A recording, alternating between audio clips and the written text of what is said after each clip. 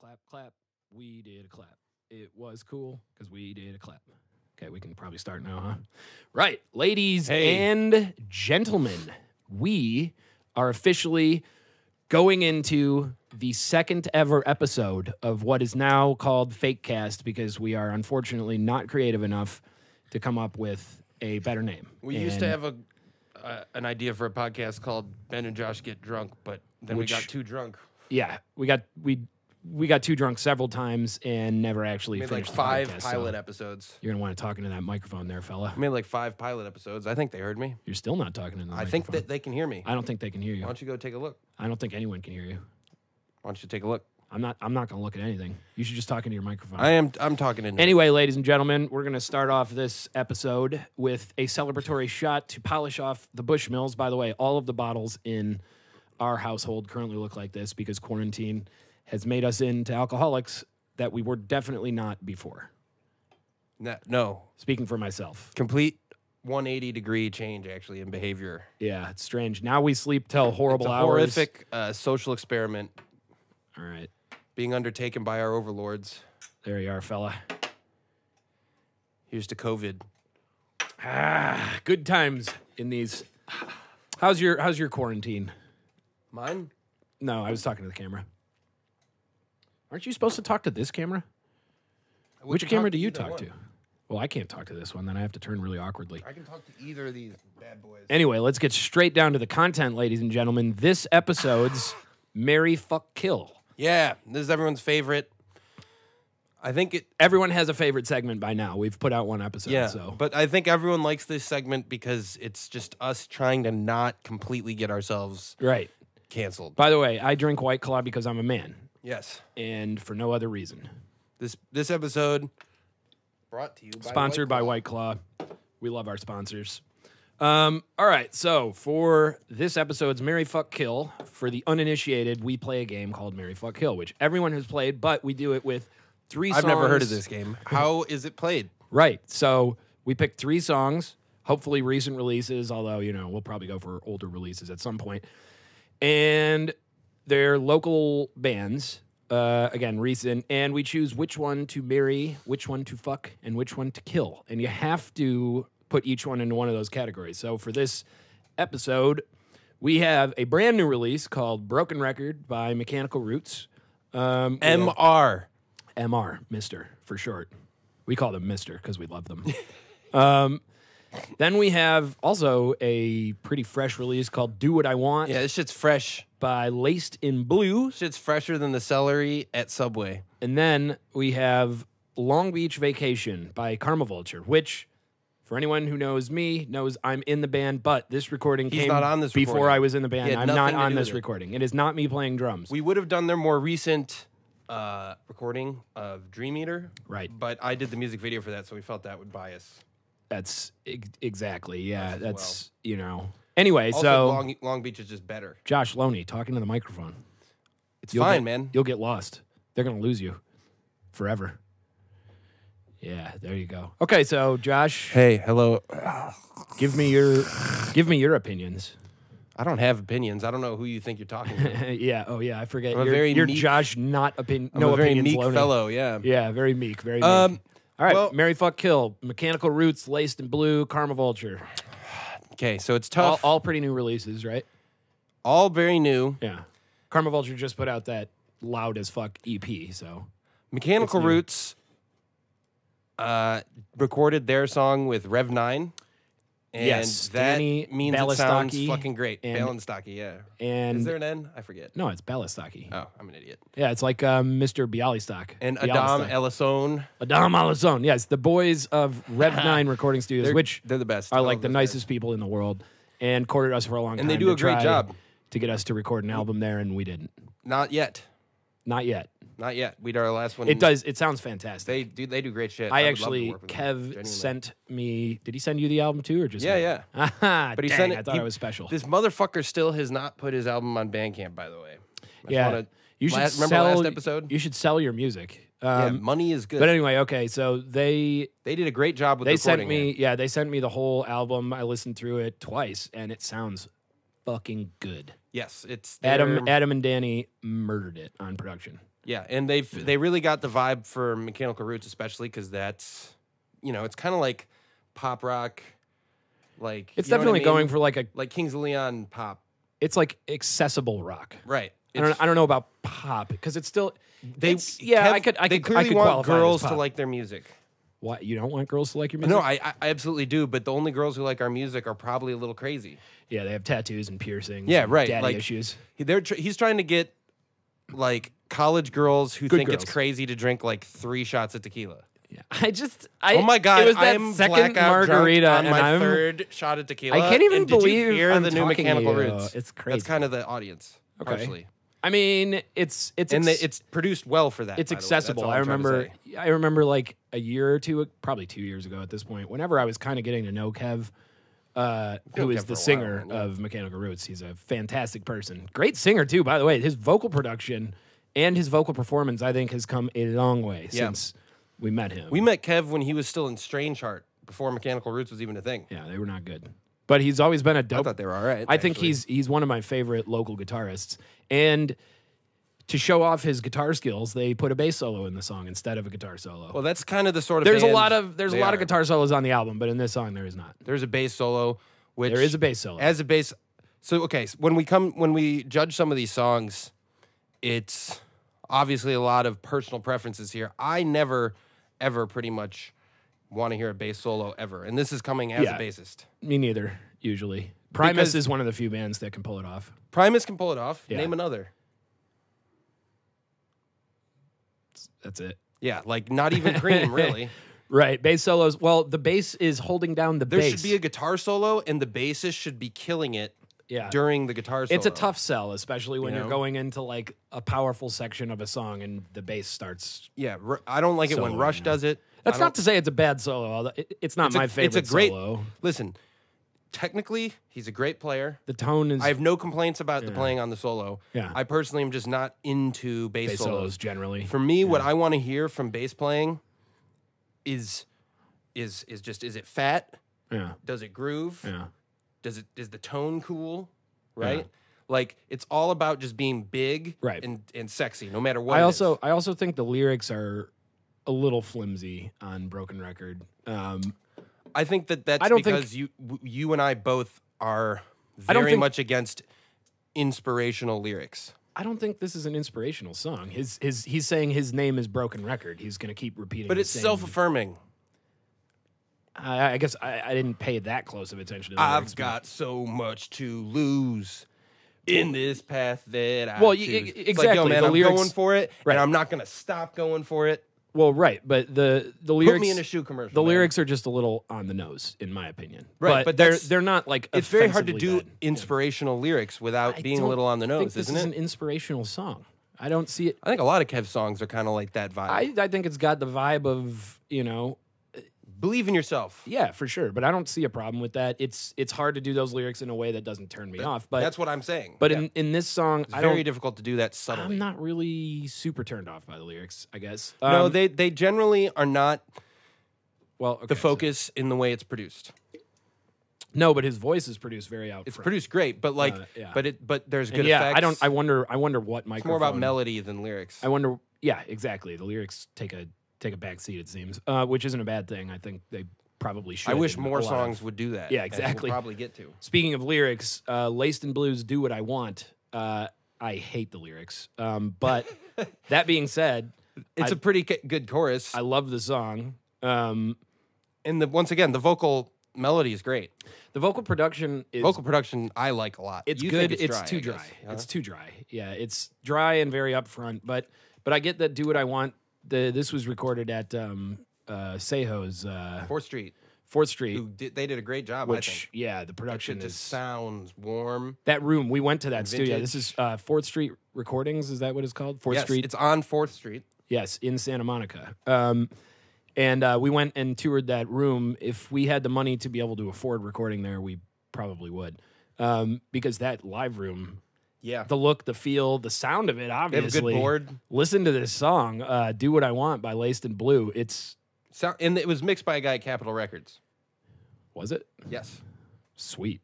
So I mean, Whoa, a guy at Capitol they Records. Well, dang. They had full access to the best equipment. Yeah. No. You know what I mean? It sounds amazing. I mean, I just think the engineering and the mixing is incredible. I mean, I think that there In terms should of the be production, more. I think that's my favorite of the three. I think I would agree with that. And that's not even because I think that I don't know. Broken Records produced pretty Broken well. Records I think produced Broken Record is honestly produced. It sounds to produced me perfect for what it is. No, I think Broken Record is produced with a little more love than Do What I Want. Personally, there's a little more layering. Like Do What I Want is very clearly live. There's not a whole lot of guitar layering. There's a little bit of vocal layering. I agree with that. So I like the vibe of the Broken Record a little bit more, but I think in terms of a fidelity perspective, Do What I Want probably sounds the best of these three. Long Beach Vacation sounds easily the worst of these three. Yeah, which like, is a shame. When we that's listened an to all amazing three of song. them and Long Beach kicked on, it was like, whoa, you know? And you know what, dude? Like, it's quieter, it's muddier, it's... Oh my God, I've so been there though. Because, Connor like, we have like albums where like, I'm literally like, dude, guys, what would it... If I personally myself paid to remaster this just because I fucking hate it. Yeah. You know what I mean? Uh-huh. Just because, like, I know that at the time we didn't have the resources or whatever, but I'm like, oh, these are good songs and they could sound better. Yeah. Like, so I empathize. Well, no. I think it's mostly the master. Yeah, it sounds like the master is a little Muddy mix, but crappy. that could work with a good master. Yeah, it might be, which is a shame because I think of these songs, Long Beach Vacation is my favorite song. Songwriting wise, it's probably Purely my favorite. on just a song basis. So this is Long Beach Vacation by Vulture, which I am a member of, but I was not a member of when this was made. When they wrote it, or when they were. I'm not in it. I have nothing to do with it. I just drum really good. And actually, we will have a live version of this song and everything that we played at the Satellite with the Absurd. And I've did a video for it. Yeah, I mixed it and played drums on it, and he did a live video for it. By the way, we're gonna have that up. It's gonna be sweet. While we're on that, and it changes the performance a lot, honestly. Because you do, yes, because you're a caveman. Yeah, Nick is not a bad drummer. He's just seemingly inconsistent. He's a very inconsistent drummer. Yeah. Because his drums on the song Vulture are amazing, and everything else is just like, why would you do that? Have you ever seen the movie Pinocchio? Yes, I've seen the movie Pinocchio. I feel like we eventually have to say which ones we're the going to anima fuck, marry, of and Nick kill. as a drummer is kind of like Pinocchio at like the circus, where like he kills it. At first he's like, I got no strings, and everyone's like, woo! And then he fucks it up, and the guy just kicks the shit out of him, and he's like, you're a piece of shit, and you suck. It like just vacillates. Fascinating. So which ones are you going to fuck, marry, and kill of these three songs? Okay, so now have we analyzed them properly? I mean, I think keep analyzing them. I wanted to analyze them before I. Yeah, I'm actually kind of changing my opinion as we talk. So we, by the way, the format for us is to just listen to the songs right before we start talking about them. Yeah, I mean, we'll have links to everything. We've heard them usually, but like now we're actually listening to different elements, and we haven't really made up our minds on which ones we're actually going to do. Here's what I'm going to say about Long Beach Vacation. Okay. Is that in terms of the actual playing from the guitar, in terms of the guitar part, it's got probably my favorite guitar part of these three songs. Yeah, Jerry's guitar, or whoever's playing guitar Jerry's guitar is that Do What riff I Want is sick. by Laced in Blue. In terms of just how it's hitting and the heaviness, Laced in Blue wins there. In terms of what I think fits the song best, like in terms of the production, analyzing, this is what this song is, this is how we achieve it, I think that Mechanical Roots is the best, right? Okay. But the thing is... So Mechanical Roots is the best at doing what it wants with the song. Production-wise. Which is funny because Laced in Blue is called Do What I Want. That's... Hi-oh! Hey! I mean, Laced in Blue is pretty close, actually. That's the best produced Laced in Blue song ever so far. Yeah. You know what I mean? Yeah. And I think that that's honestly probably my favorite Laced in Blue song, partially because of the riff. The band, Laced in Blue, is not a singer-songwriter band. They are a band. They're a band. They're like a jam band, right? And that, like, it's about how they play together. I think that, like, for instance, you were saying you thought the last chorus at the end was unnecessary, right? And yeah, it definitely I like is. it because it's like, hey, let's hear that thing, but it's like with the band playing it different in the halftime. Yeah, and the song's just about hearing the variations on the different. After the jam kind of at what should be the end of it, you don't. That's already conclusive enough. It's like a cool kind of halftime jam, and then you get the do do do do do do do do. It's it's already taken you on enough of a journey that you think the song is peaking basically, and it's already climaxed, and then you don't really need a resolution or a falling action, maybe a small coda, but you've already gone through verses and choruses. They've already done them a little bit different. We've already gone on a musical journey, so I'm not waiting. Honestly, the catchiest part of "Do What I Want" isn't the chorus. It's the exactly. That's what you're waiting for. So they already end with a jam on that, and then they bring us the chorus in halftime, and it's like, all right, too long. That's how I feel. Yeah, about but it. you don't think that's it's how I super feel cool about when it live Ian's too. just like, I think it's great. I just think in the context of songwriting, it's a bit much. It's just a little bit of overkill. Which I think what you're saying. I think bands, honestly, it's hard for them. I like the vocal production on this song, actually. I like it too. I like the finally decided, whatever they're doing to her voice there. It's just a little too dry. I think a little bit more could have been done in terms of automation on like delays and reverbs over the course of the song. You can hear some of it. That's true. Yeah. But otherwise, I mean, it sounds great. I don't know what mic they had her sing into, but I want to sing into that mic. You know what's also odd to me is that... So which one are you going to marry, fuck, kill? Hold on. All right, fine. Fuck it. Okay. Damn, that's tough, dude, because the thing is, when we're doing this segment, just so everyone knows, what we are talking about is not just the song itself, which means if we were just talking about it's the songwriting, live, I'm at a show, I see these 3 songs, which one is the song I'm going to be the most stoked on? It's definitely Long Beach Vacation. Oh, yeah, for sure. But as a recording, I think I got to kill it. I agree. Because Long Beach, it sounds like you can hear the song. You know what I mean? You can tell, like, hey, this is a good song, and you feel everything you need to feel, kind of. It seems... But it's the most underdeveloped, it's the most muddled as a recording. It feels the most like a demo of these 3 songs. Yes. Yeah. It's like, that's a song that if Karma Vulture ever gets a record deal, they should fucking re-record ASAP. 100%. Yeah. Well, to me, it just feels like, I mean, of course, I'm drumming for them now, so I hear the drums, and I'm like... But even looking at it... the drums... the drums are not what bothers me necessarily. To me, you could... The production is what bothers me most. The reason that I would kill this song is because the production... Wait, are we agreeing on the song to kill? We are, I think. Hell yeah. I would kill it just because... Again, the production, it's such a good song, and when you hear it now, when you hear it live, even with Nick still playing in the band, I heard it live and it sounded better than it does here. Yeah. The production is just lackluster. I think the master, we should see if they want to get that stuff remastered by Grant. Grant does a good job. He might, if they have Anyone the pre-master files. Grant Cornish, ladies and gentlemen, he is a badass. We had him, but yeah. The thing is, like, if you listen to the Karma Vulture song, that's the best recording on that album, but it's partially because Nick just kills the drums. He kills it.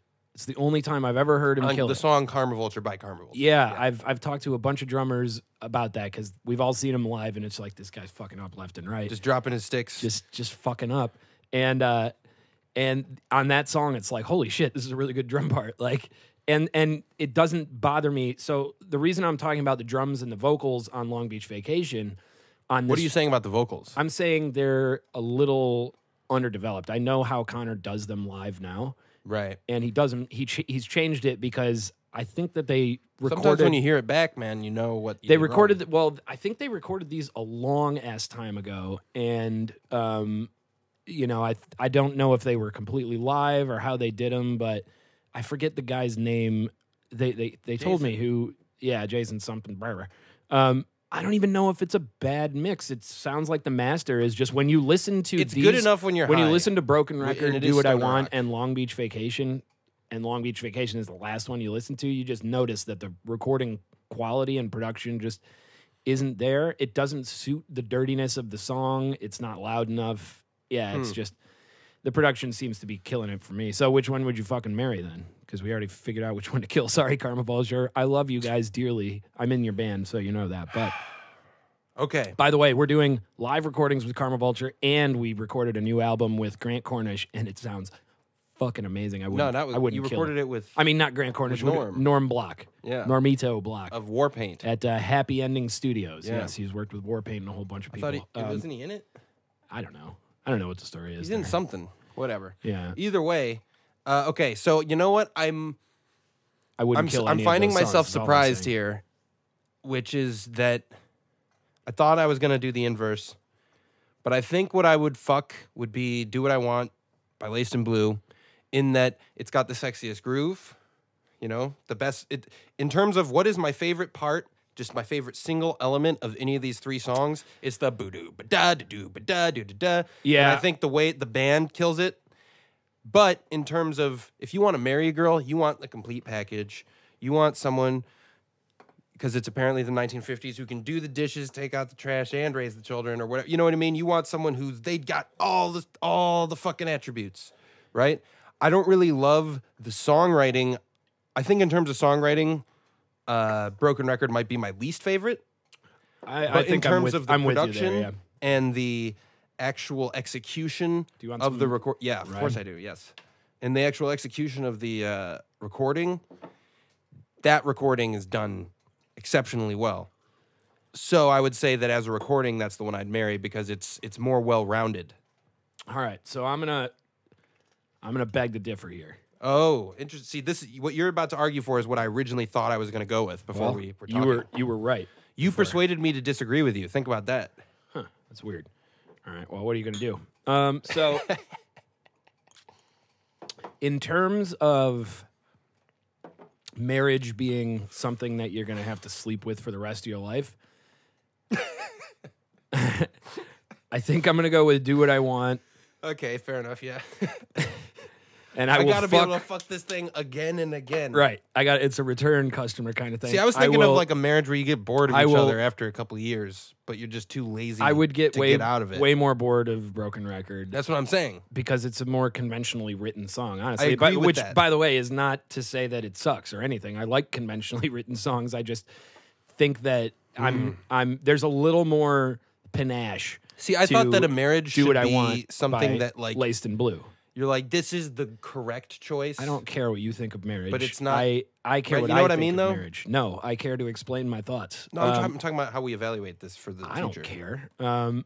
I think Do What I Want. It's just the production rips, honestly. Who would be a better mother is what I'm Rev thinking, 9, you know? Rev 9 killed it on the production for Broken Record, Yes, but indeed. Do What I Want, there's something about they capture the live feel really well. There's a lot of fucking energy there. The fidelity of the recordings is just amazing. Yeah. There could be more layering on the guitar. I'm sorry, Kaylee. Kaylee is the singer of Laced in Blue, who I love dearly.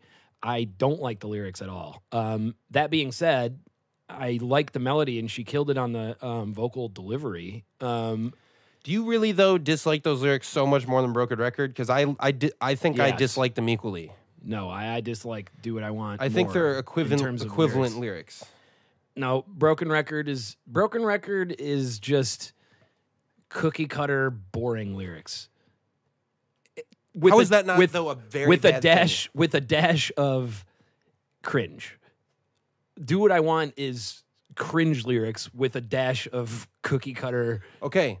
Even if we accept that as true, here's where they even out is that I don't. By the way, fucking- for anyone who thinks I'm being dicks to my friends, people shout "fuck the absurd" at the absurd shows. So also, I just wish people would rip apart our lyrics. I mean, it would be great to hear. yeah. Also, good luck because I'm a fucking great lyricist, idiots. But I mean, seriously, if someone has a criticism, I'm so interested in it, right? Either way. Yeah. fucking- Oh, of course. Like Well, yeah. that to me is just what art is about. Yeah. Is about communication between artists, and that requires criticism and analysis. Right.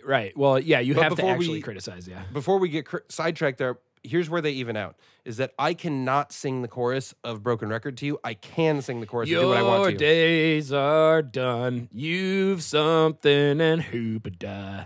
Right? I wouldn't. Da, da, da, da, Oh, hoopa-da, hoopa-da. I remember Yeah, but the one word you can't. I remember. See I what remember I'm the saying? melody though. I like the melody for Broken Record. I get that it's like we were saying before. It's white girl. It's white bread. It's They're vanilla. both songs for white girls, well, Kaylee lyrically is speaking. a white girl. Right. But My point Finally is decided to just do but the thing about that is, dude, want. I've walked around town. You were saying earlier, singing that song. You were saying Life's you too hate short. self-affirming. I do. That's the most self-affirming So song on an artistic level, I've ever heard. Do I not really love the lyrics? No. But in terms of, are they catchy? Do I remember Your them? criticism about Broken Record was about the lyrics for Do What I Want. You don't remember the lyrics. You remember live performances that were badass. No. And the melody. No, that's not true. Yeah, it is. My point is that They flow better, that's for sure. Finally decided to just do what I want. I like that. I like that. Just the chorus itself, I can sing to you. I can't sing the chorus. I still can't sing there's a hoobit part or something. Also, Kaylee's vocal delivery is sexy on Do What I Want. It's just it's got the sultry. It is kind of just. Yeah, she actually delivers a very good performance, I think. Which she should have only done once and not twice, but still, that's I mean, whatever.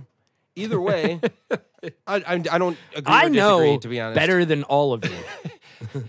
But seriously, it's just my opinion. The fact that I can't sing the chorus of Broken Record is I just sang it. Even if there's maybe less, right? You can, but you're a freak and you can remember almost anything. Yeah. Melodically. So right. I am not. I remembered that. I'm an average Joe who can walk around town going, finally decided. No, to you've heard what that I more want. live though. We haven't seen I've seen Mechanical Roots so many times. That's a live. new song. They haven't played that as much live. I don't even know if The I've heard only them play it live. lyric Maybe I remember once. from it is, "I've got so much to It's just such a good lose thing that you're in this path that I choose." That's the only part I remember lyrically. Yeah, it's just vanilla blah. Right. But so at least I remember the vanilla bluff. I'm just saying, it's a good thing you're not a scientist. You've seen this song performed live and heard it so many times, and you've heard Mechanical Record Broken Fuck like once. And you're like, I think dude, I've heard I it can't more than remember. once. Dude, before we listened to it, before we started shooting this podcast, he was like, I've never heard that song. I got to hear it. No, that's not what I'm saying. That's I'm saying I don't remember verbatim. it. No, you said I've never heard it. I haven't heard it yet. I can't remember hearing it live. No. But Yeah, right, because but you've I know maybe that seen I it have, dude. because you've maybe heard it once. I've only heard it Okay, once, maybe. well, we'll find out. This is not science. This is not Walter. There are rules. Well, now I'm confused. I thought science had rules. Well, this is not Nom. There are rules. That's Right. what I'm Okay, saying. cool. Either way, Over the line. I was thinking a Okay, marriage so- is like, which one would I rather? So- which song do I think So would the- produce the most stable so the children? correct- for sure, Broken so the Record. But I correct remember the assessment- lyrics of so Do What I Want much more. The correct assessment is marry, do what I want, fuck Broken Record, and kill Long Beach Vacation. That's the correct assessment. Based on your, No, based on Terms. facts and science and God. I'm sticking All with, of those I'm sticking three with marry, things. Broken Record, have an affair with Do What I Want for 30 No. years. You have straight. to marry. You have to marry. No, I've married Broken Record, and now I'm just fucking. Do It what I doesn't want. say only fuck once. It just says which one would you rather fucking throw to the curb? No, it's which. No. You got to do this. This is for life. You have three options. You're overthinking this. I already said it. Yeah, but you got it wrong. That's what I'm saying. Oh, okay. Well, let us know in the comments. Yeah, in the 'cause it's comments YouTube. below. Subscribe Whoa. and shit, bro. No one cares. Okay, let's move on. Moving on, music. Let's talk about Well, let's why do that. we're Let's do fucking that. doing this. Let's do that. Yeah, it would be a natural segue. I was going to say we should talk about virtual performances first because it's No, do that later. like a shorter discussion. No. Because here's the thing. This I one's think more some interesting. people may be wondering. Hey, what do you guys think about marry, fuck, kill, fuck, marry? I don't. I think of that these they think songs? it's great because it's good fucking content. Links will be in the description, yo. Click on them. List support local art. That's what we make. This is podcasting is art. Yeah, since we can't play our music for you anymore. Now that we fucked, let's have our annual cigarette of the show. Ah, yes. That sounds delicious. So, what are you guys up to? Well, what are no. you wearing? Okay, so the thing is this. Yeah. We do have another segment. I do think that people We got it. wonder sometimes. Nailed And it. it's not just because we Got him. do this segment. It's also because in real life we walk around saying what we think. And then people are like, yo, Crazy. why do you keep doing that? Crazy. Yeah. And it's a fair question considering it gets us in trouble more than we'd like. Yeah, speaking But- your mind, boy, what a fucking novel Yeah, concept. it sucks. But like, Stupid. it's what I always say is and I think I kind of touched on it earlier, like half the fun of art, if you are into art theory or art history at all, is that there's a dialogue, right? Right. And if you think that Henry Toulouse-Lautrec didn't think that some of Paul Gauguin's paintings were shit, you're an idiot. You know what I mean? If you think that like the Beach Boys, What? fine, the Beach Boys and the Beatles What? had a fucking little like artistic competition. Even if That's I a know simpler. who those people you are, you just referenced are English. English, please. What kind of way to make a point was that? Who was your audience? They were the first people who came You're to my talking mind. to the 50 people who come to the West Side Revival shows, and you're like, They let me don't give know you a highbrow historical art French reference. fucking impressionism. I can't help them. Okay, well, but his point stands. I mean, we like Criticism doing this is an kind of essential thing part of because- art. Yes, criticism. Art is in some part about the dialogue between artist and audience. It's also about talking about it. I mean, Have you seen the movie Whiplash? no, to a certain degree, you have to rely on if no one talks about your art. One thing that kind of pisses me off about the local music scene is this cult of positivity bullshit where everyone's like, "Oh, it's great, it's really Yeah. good," and it's like, dude, no, it's not that good. By the that's way, I can mean. separate. Yeah, I can separate. Like, we can be friends.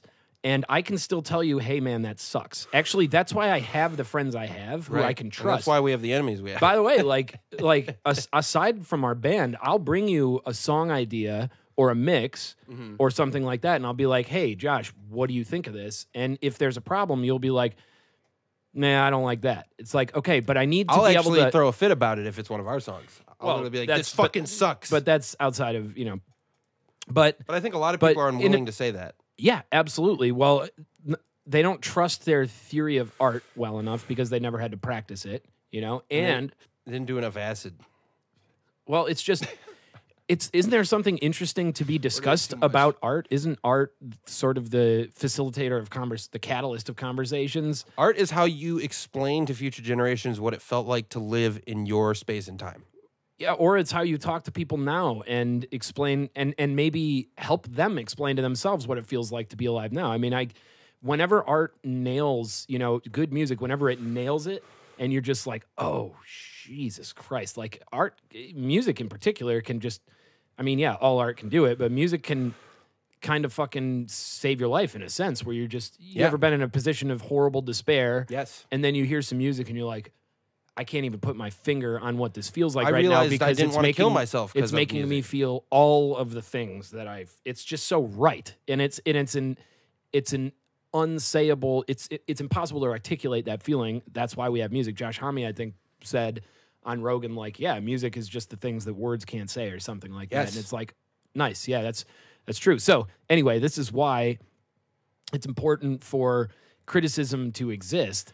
And I love that we're in sort of a scene. The scene in Los Angeles is just, aren't they so good? Here, let me share my friend's song with you, but your friend's song fucking sucks. Right. Like there's the joke about, oh my God, how many times have we had people come to our shows who we've invited and had them be like, whew, it's a relief that you guys are good. I'm not talking us up or anything. We just are good. But when You shouldn't be in a band if you don't think you're good. right. When people after will be like, oh my God, I was so afraid that it was going to be like, oh, so-and-so from the office invited us to a show and they sucked and we Right. had No, to I know go what you suffer mean. through it. Yeah. Yeah. This is why criticism is good, because if you get criticized, in a sense, if you get rationally bullied enough, It's not you will bullied. improve your product. It's not bullying. That's why I call it rational bullying, No, it's dude, it's because people think it's bullying. there's a difference between bullying and social correction. Yeah, Seriously. absolutely. And that's and why I said the rational reason bullying. why bullying is basically social correction, the impulse for social correction taken to a negative extreme, right? But like everyone has that impulse where they have opinions. Yeah. And society kind of usually shares their opinions. And this is how we decide what is considered acceptable and what isn't. Right. And that's especially, and I would actually say almost other than maybe politics, that's the most important in art. Because Yeah. art, if you want to make great art, Yeah. you need people to say to you what you're doing wrong. Well, again, almost nobody. Not even fucking Mozart. Just shit out great art right away. People were saying to Mozart, "Yo, I didn't like that shit. I don't Here's know. what I liked. Here's what I didn't like." Mozart might be the exception to that rule. Okay, fine. But even, for instance, the Beatles, right? Segueing into that article we were reading earlier. Well, yeah. Let's. The Beatles fucking were not considered legit as musicians by the music community because criticism actually used to require, theoretical knowledge. Right.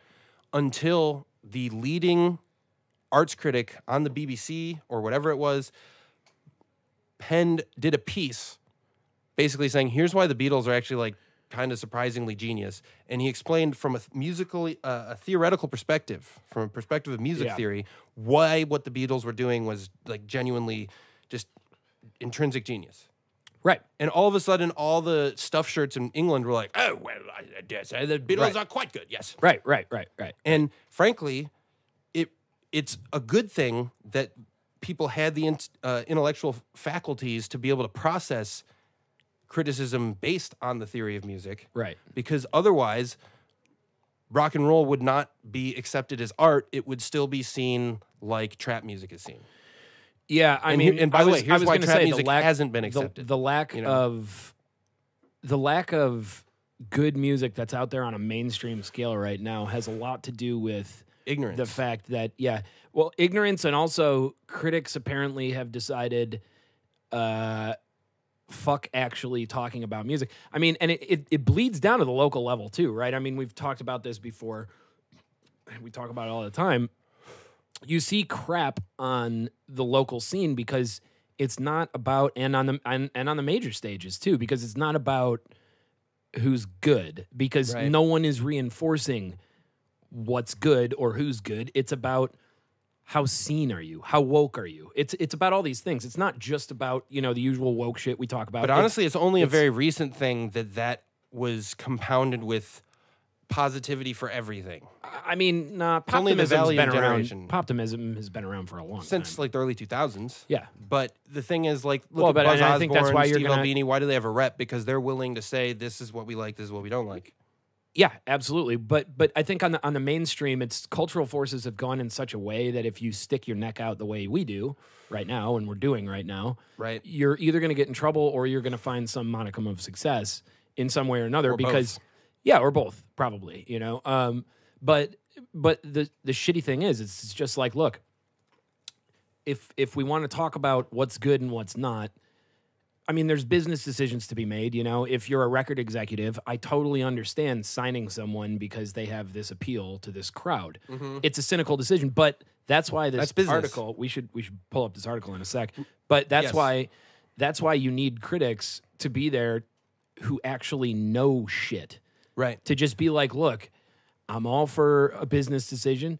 I'm all for pop hooks and shit, but this is just crappy music. Like, it's just, there's so much crappy music out there that's being touted as just like, isn't Beyonce a genius? It's like, no, she is not. Isn't she an artist? The fact that you have to put out a PR campaign saying that she's an artist proves she's not an artist. Right. You know what I mean? Fucking. Even the fake critics were like, she's not an artist. No, is that what we're all saying? Are. Yeah, now we're saying that. Yeah, everybody's a genius. And they all follow these marching orders. I didn't realize shaking your ass to someone else's songwriting made you a genius. Right. Holy shit. Right. But then these same people will criticize Elvis and say he didn't write his own fucking songs. It's like, okay. Right. Either way, though, before we get in, I think that article is really good, so we should go to it. But I don't necessarily care if you write your own songs or not. I care how the songs come out, and if they come out like Beyonce's, then I'm not that impressed. It's rhythm, a simple melody, and a hook. I mean, that's all Motown was. Yeah, but they did it so consistently well. That's what made it genius. I mean, there's a genius there. Right. They used some genius techniques and stuff like that. But I mean, even that's a lot why I would say, like, I actually like Bruno Mars because he's a competent a lot songwriter. of that stuff isn't my favorite music in the world, though. I mean, I love it, but if I had to pick 5 bands to live with for the rest of my life and no other bands, no Motown artists would make it onto that list. I agree, because they're not the most evocative musicians. It's a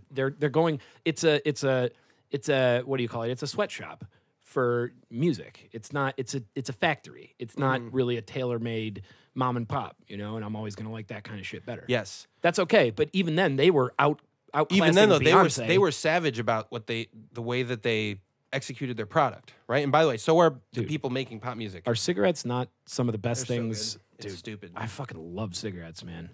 I like to say too, this applies to all art. And Yeah. before I think we should get to that article, but Sure. I want to say in terms of you as an artist and how you receive criticism. You, the artist. Whoever's listening, yeah. How you receive criticism and how you understand criticism as just an entity, like what it is and what its purpose is, right? I learned a lot about that from my days in college. I worked on this show that the local PBS station would do, and it was like a student-produced show with like some like oversight from the station and the professors. And it was a comedy sketch show.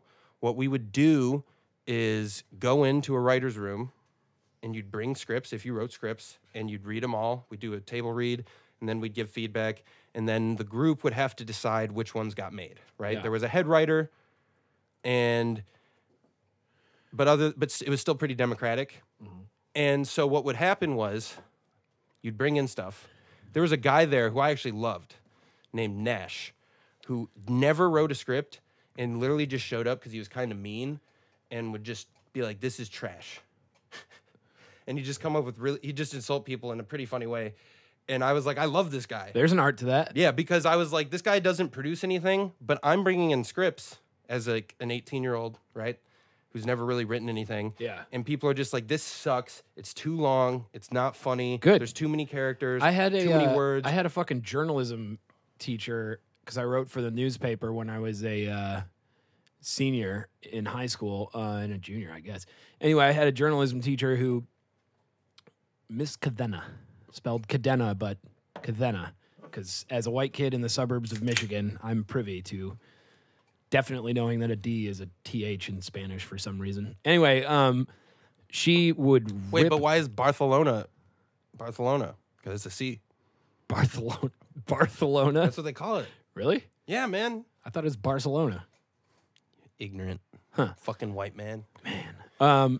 But yeah, she would rip my pieces apart. Right. And I'm grateful for that because I'm pretty bad at taking criticism just naturally. And I've gotten so much better, honestly, largely because of her. Helped my writing too, a shit ton. And then I got good enough that she would, behind my back, show my pieces to the other class and be like, this is really good, right? Like this. Well, dude. Asshole. The thing is, okay, so I brought in Say scripts. it to my face. Okay, so wait, we should get on to this music before we get criticism to I want to finish my point. has degenerated which was into just, lifestyle reporting. It took so long. Hold on, I know, but you have to set the stage for people who don't know who the fuck you are. The stage is set. You're in a writer's room. You're making sketch comedy. Yeah. I would bring in scripts. I'd bring in a script, right? It would get trashed. It wouldn't get made. Yeah. So I started writing 3 scripts a week. Soon I was writing like 5 or 6, and we'd be reading 5 or 6 of my scripts. 5 of the 6 would get trashed. People would be like, "This sucks." 1 of the 6, they'd be like, "This is good, but it needs these improvements." And eventually, by my second year on the show, I was literally writing 60% of the scripts that got made. And that's because I embraced the fact that the whole point of a writer's room, the whole point of giving feedback is for them to tear you apart so you can build something better. Yeah. And so if you aren't open to criticism and you aren't open to the idea that maybe your music could be better, you aren't serious about being an artist. Well, hey, look, it's, I'll be the first to say it's hard to accept criticism about something that you created because I think the best art is sort of involves very you personal. Bearing your soul, wearing your heart on your sleeve, and sort of exposing something about yourself. Thank you. And and if you like, look, I know that it's hard to you get very upset when people there are some times where Colin and I will criticize. Colin is the drummer for our band. A song you've written in The practice, Absurd. And you're wise enough to own up to it ASAP, basically. Yeah. But there will be sometimes a period where you're just like, motherfuckers, because we're tearing apart your baby. Yeah, it's not. It's to me now. It's something different. It's. I don't exactly know that I can rationally explain it. And our point is going to go on hold. We were told that this might happen.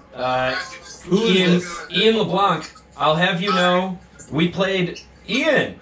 Are you screen recording? What's up, buddy? We decided to finally decided. We finally decided to just do what we want. Life's too short. Ian LeBlanc. So let's go and have some Drew's there, fun. Drew. The LeBlanc Bros. Hey, what's up, guys? What's happening? What's happening? Hey, let's get a clink, huh? Come on.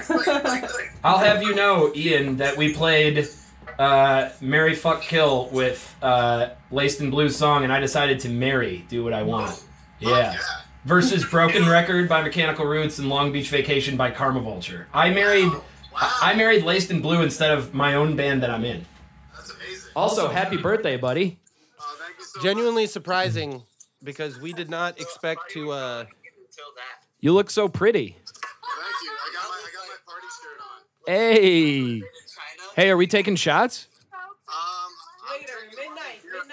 So at midnight, me, Will, Boogie Whip, and Leo are gonna do a house party. Wow. We're gonna take shots. Wow. That's beautiful. You're a beautiful man. Okay, let's join into that. We're going to get back to our podcast, but happy birthday, buddy. Hey, fuck yeah, man! I love you guys so much. Love you too. Wait, real quick, Ian. Have fun with the lockdown. I got one question for you. Josh, you're an idiot. What's that? What is the best drug trip you've had this entire quarantine? Oh, the best. Hey, you're being recorded, Ian. Hey, what's going on? We're here. She knows me. We're on live. Ladies and gentlemen, What? we're leaving this in because we are idiots.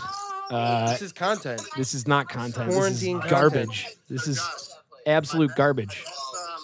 My best psychedelic. Hey, Ian, this is going to go on the internet live. Oh, hey, I want to answer Josh's question. Yeah, it's going to go on the internet. That's what I'm trying to tell you, buddy. Oh, that's fine. Okay, cool. We bought some DMT the other night. Nice.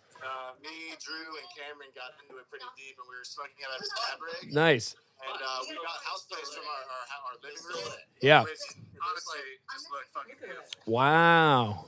And You've incriminated yourself and others. I felt like I was in a space Nice. in my own room. Yeah. Nice. I had these beings like offering me these gifts, but they were all like fractal, like stacked fractals on top of each other. Even if I had my eyes closed or my or like my eyes open, it was the same kind of beings, just like twirling, showing me different gifts, and all the gifts were just different like lit up energy orbs of different colors, and each one had their own little vibe. And it was kind of just like these. You're not holding it close enough for this. It was kind of like gears in a machine dumb that as were fuck. like spinning and spinning, and they were all spinning on each other, and they all had different like Sick. ideologies of what the gifts was. Sick, I sick, just sick, sick, sick. remember over- You should see Ben's face right now. Tight, tight, tight, tight, tight. That is tight as Kaylee fuck. just took some acid, apparently. I'm literally They might- going to throw the phone against the wall. But Well, I love you guys. I love you too. We'll talk. Well, when they're done, we'll Get out. Get out. Go. Send me Go. that screen recording. Go. Edit it in, and it'll be Get out. top-notch professional shit, man. I mean, to be real, no one's paying attention anymore anyway, so it doesn't matter. All right, so back to the art, to what we were talking about, which Yeah. is music Hey, criticism as tune a into purpose. Fake News Records for all the content that you never needed. Right here. That's what we're going to do. You wanna hear this? No, I want to talk to another person who's going to call us about their fucking goddamn birthday.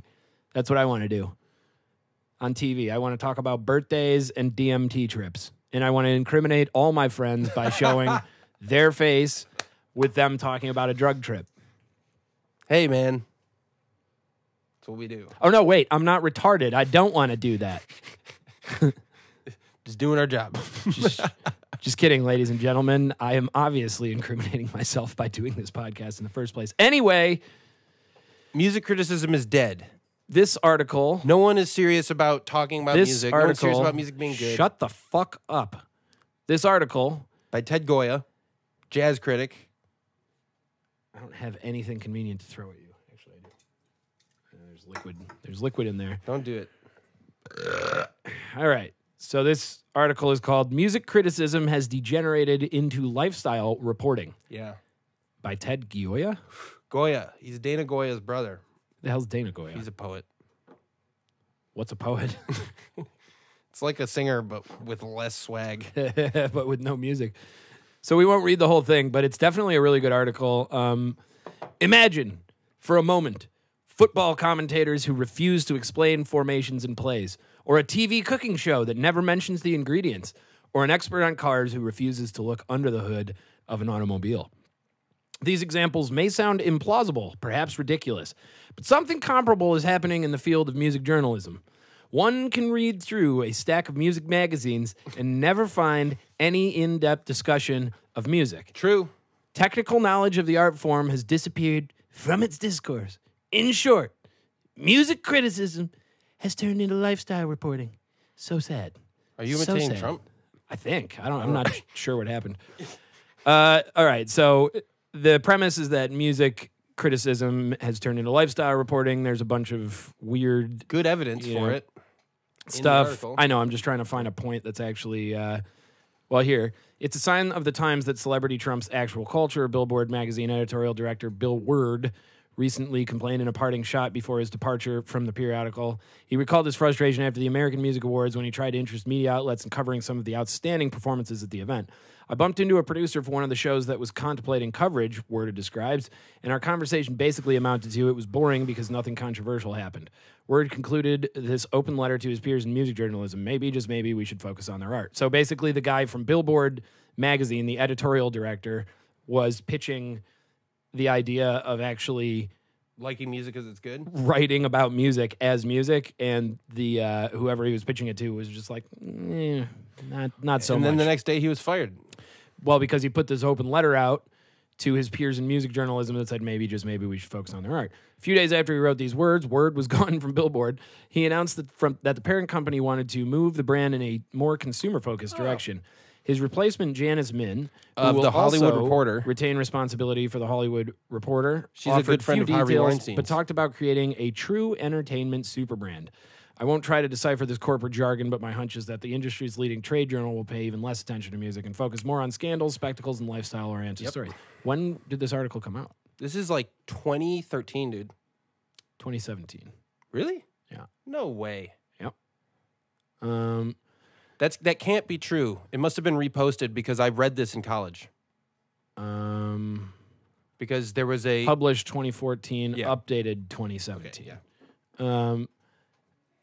Okay, so there's actually some cool shit in here. It's been true for a while though. Like, dude, I used to Yeah, get absolutely. Spin magazine. Yeah. I used to read Stereo Gum. Yeah. And not only did the music recommendations get worse, it just got more and more about what people are wearing, Yeah. who they're dating. I saw it in real time. That was a part of why when that article first came out, it resonated with me, was because I was just like, are you fucking kidding me, dude? Like, This is funny. When Harry Connick Jr. recently used the word pentatonic on American Idol, his fellow judge, Jennifer Lopez, turned it into a joke. And indeed, what could be more humorous than a musician of Connick's stature trying to talk about musical scales on a reality TV show? Yet football announcers not only talk about stunts or the triple option, but are expected to explain these technical aspects of the game to the unenlightened. The hosts on business cable channels refer to PE ratios and swap spreads, and no one laughs at them. So why can't a judge in a TV singing contest employ some basic music terminology? The pentatonic scale is a simple concept, just 5 notes we all learned as children. Yet even that tiny dose of musical knowledge is apparently too much for modern day media. Yeah, I mean, that's true. Like, and he says it wasn't like this, and, you know, I mean, I completely agree with that. Like, you know, the idea that, yeah, why, you know, honestly, part of the reason I don't watch a bunch of football is because I've never watched a bunch of football, and so I'm sort of behind. It's like starting to play video games at like the Call of Duty level right now, where I'm just like, fuck, I have no idea what the which I can buttons play to push. Pac-Man, sort of. I could also sort of play Pac-Man, yeah. Like, If I have enough blow, yeah, I'll be really good at We'll be Pac-Man. great at Pac-Man. But yeah, you kind of just have to know certain terms. Like, it's not a bad thing. It wouldn't be a bad thing for music critics to be like the pentatonic scale, which, by the way, if you're unfamiliar, is 5 notes everyone learned. Or just, do, you know, re, mi, fa, so. just put a link. Yeah, yeah, Like, in so many fucking articles, you just have links. right. All you want, by the way, if you talk to people who are digital media editors, Yeah. is as many different pages and articles as possible. That's why so many articles are slideshows, because you're Yeah. going to a different page each time. It gets them more clicks. You get 10 Right. clicks from one article. Yeah. Well, have just a page on your music website that says, hey, here's what the pentatonic scale is for dummies. Yeah, this is But cool. no one's going to even click that because they don't care. Yeah. This says, if you can remember a time when music, by the way, I'm skipping all over this article. If you want The it, link will be in the it's- description, Yeah, for we'll sure. put the link there. Ted Goya. Ted Gioia. Yeah, Goya. Yeah. It's like That's gotta be an Italian Gioia. Yeah. Anyway, says few can remember a time when Or music Spanish. wasn't a tool of self-definition, but until the second half of the 20th century, this was only a small part of a song's appeal. For most living in the world circa 1920, music was embedded into their life, not chosen as a lifestyle accessory. This is literally what we were talking about last podcast. But gradually, over the next several decades, music's value as a pathway of personal definition came to the forefront of our culture. Sometimes the shift was barely perceptible, but in retrospect, we can gauge its profound impact. For example, people this in guy rural doesn't like America punk didn't rock. choose country music during the early decades of the 20th century, but were literally born into its ethos. Yet by the 70s, country music had evolved into a lifestyle choice, a posture adopted by millions who never roped a steer or herded cattle, but still wanted to affiliate themselves with the values espoused by the songs. By the time we arrived at the age of disco and punk rock, the music consciously built its appeal on lifestyle considerations. Here's where I don't necessarily, like, yeah, that's true. I agree but with I don't, all of that. But I don't mind that necessarily. I guess he's just tracking the evolution, but Well, look, it's like I'm not there's against in the that. 70s, the same period he's talking about is when country music started talking about truckers and Jesus, glorifying. I was all of a sudden like, why the fuck am I so high? And then I realized Dude, those things just kick in. Those edibles just kick in like in 5.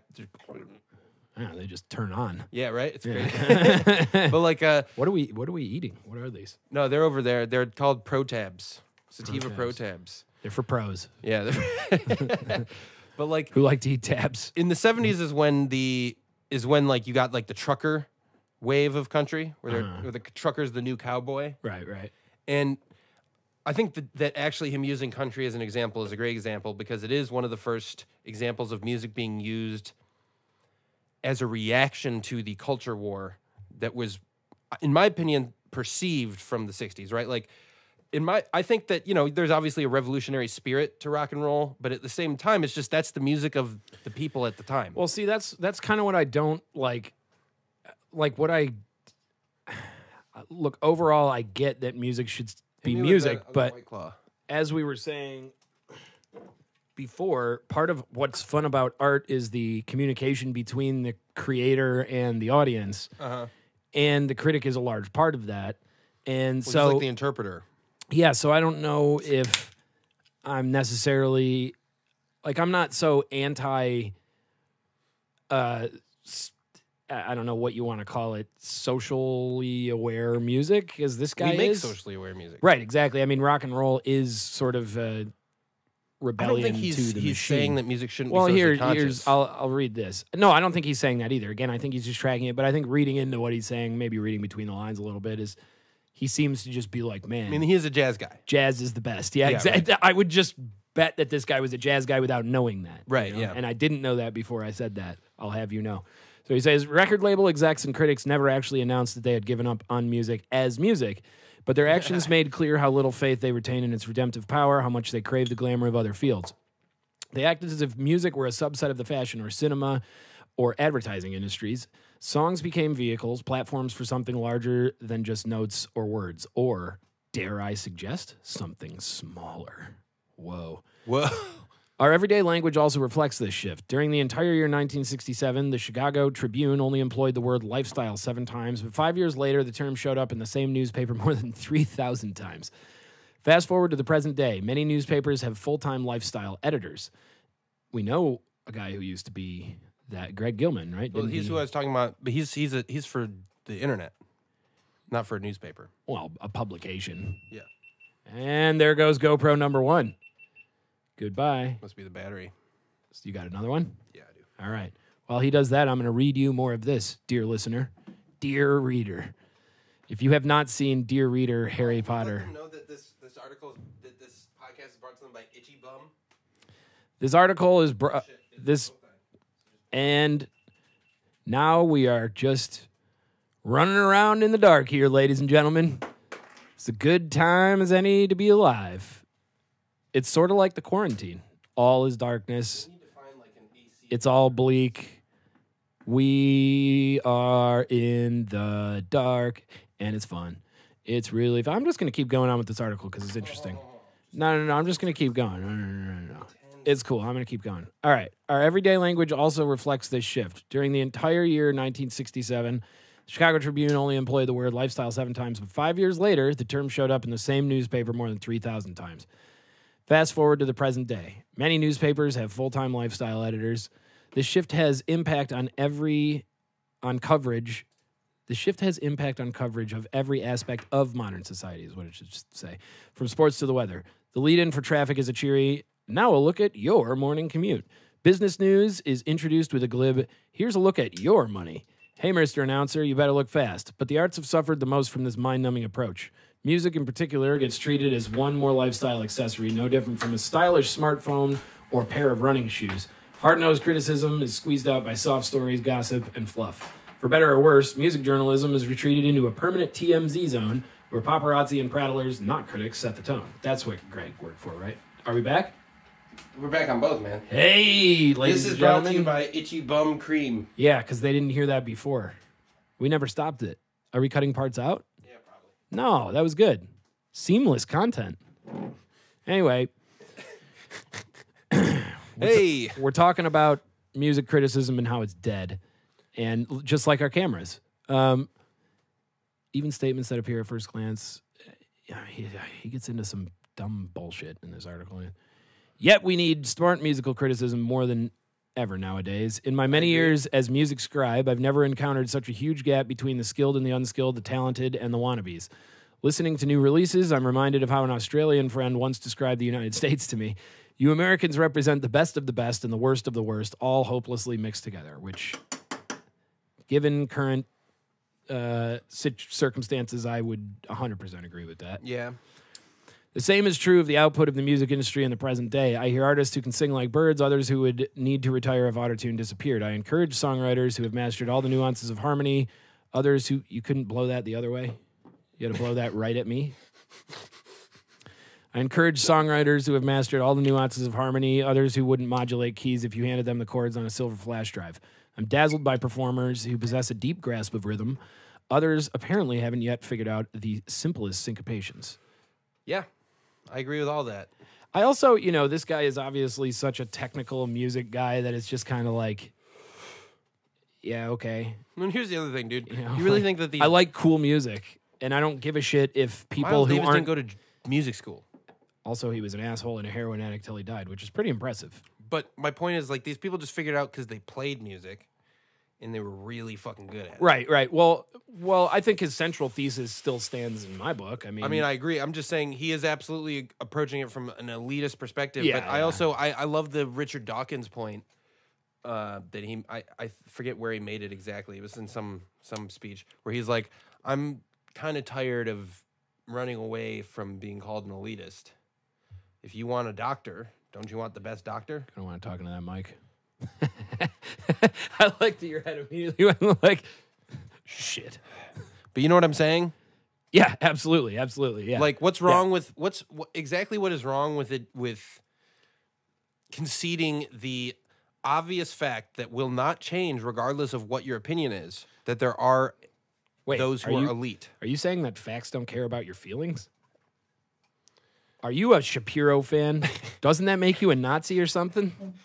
I guess that's what I'm saying. I don't think any rational person would disagree with that. No, you can't disagree with that. It's one of those. It's like saying the sun. Nope, the sun rises in the south. It's like no, it does not. You can say that all you want. You Yeah, can definitely say that. Like you have a right to say that. All right. So similarly, you have a right to say Beyonce's an artist. Okay, so he says.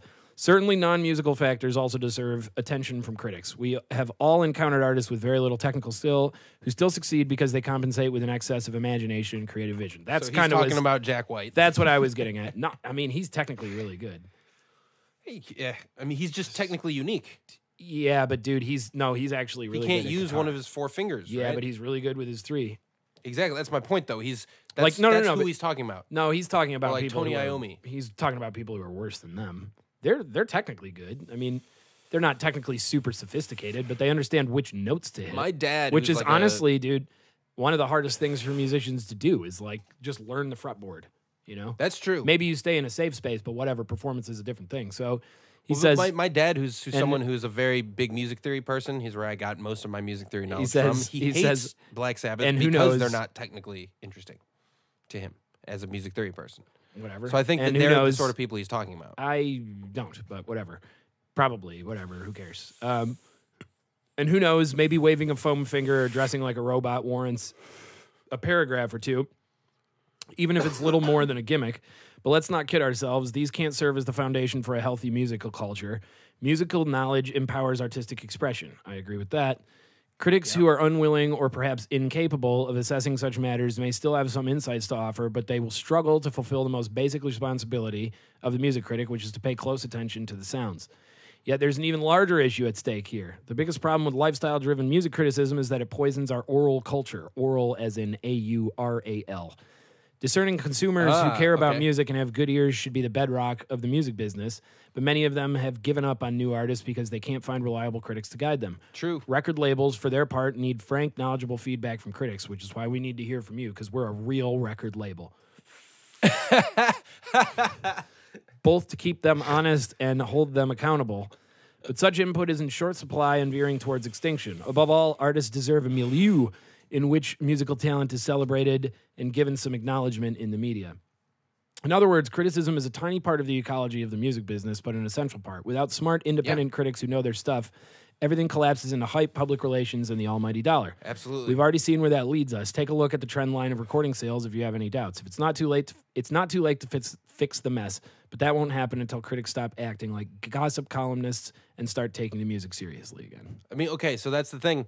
I think that what we're seeing right now with rock and roll, Good article. very good article, and with what Go look it up. The link is in the description. like all the streaming services, Jesus Christ. they want to tell you what to listen to, right? But at the same time, they're more interested in just the reality of what you're listening to. Well, Right? the algorithms are following trends and Right, that's what I'm recommending saying. things. Yeah, and that's actually what I was. Recommending is second to That's what I following was going to trends. say is sadder than, streaming platforms recommending things based on algorithmic trends are bands who are like, oh, we should act this way or play this kind of music because that's where the trend is. It's like, dude, you see this. We know bands who do this, like tons of bands. And you can see bands do it on bigger scales too. Like, that's no way to make anything good.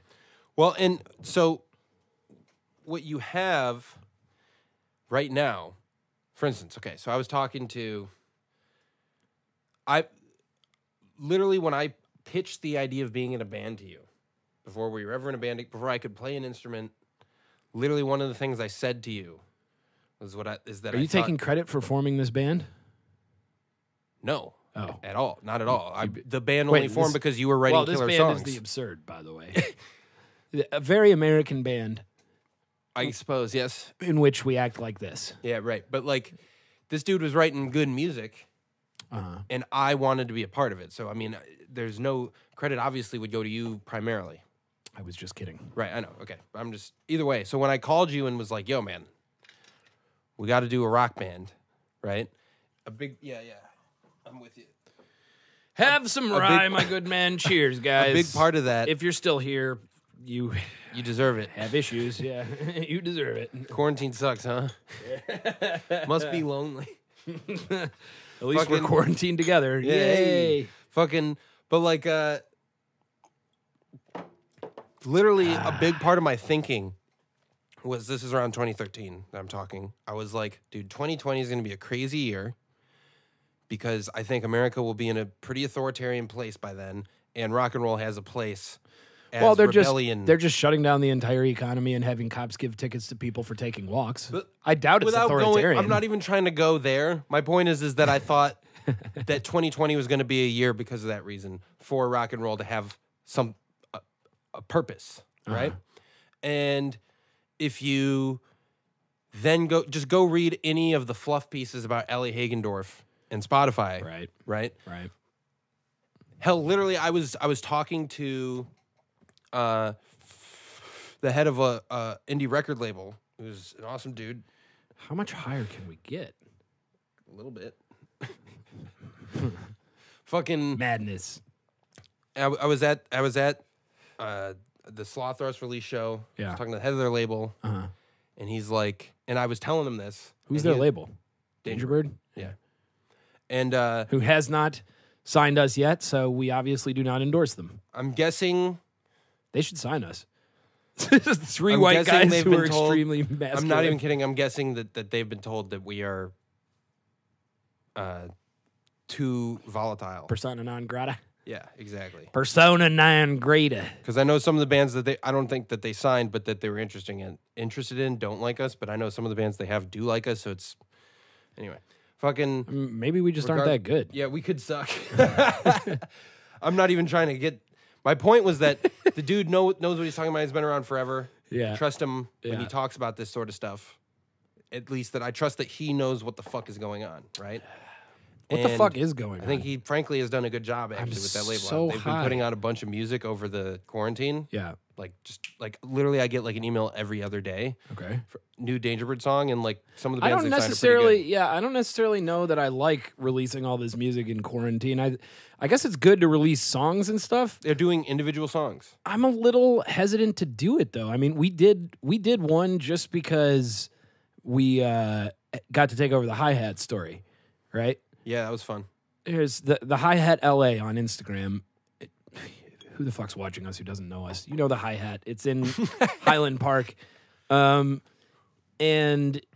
Awesome venue. We had a show scheduled there to commemorate a single release. And that's the thing. I don't like it when people release music on a local level without some kind of release or whatever. I mean, this is a on national label. Yeah. This is like no, New West Records releasing something. You know what I mean? They aren't as big as New West. I mean, they did Silver Sun pickups, I guess. They're actually probably bigger than New West in terms of public perception. As a name, probably. Yeah. Yeah. Well, whatever. Dude, John Fratelli was on Dangerbird for a sec. See, I think now would be a good time to release like B-list stuff, B-roll. You know, They're just releasing singles from their new bands, I'm just which is saying, I smart. get tired of You're getting the product out there, so when they it's can tour again, they're ready. right. It's just like it's the lockdown. Let's play a fucking virtual show for you guys. It's like I never tune into that ever. I would personally, I would rather see this kind of content, but Well, first, obviously that's why I'm doing it. real quick, point was they said to me that the industry's Dangerbird? already decided. Yes. Well, but he was like, yo, that's, I think it was Ali. He was like, that's the head of Spotify Rock. Were you over looking there. for her? And he was like, yo, literally, they just told me I followed her on 2019 is Instagram. the She's year. hot. Right. Well, She's very 2019, I wouldn't say was the year that rock took over, but I went and read some fluff pieces about Ali Hagendorf, and she said the same thing.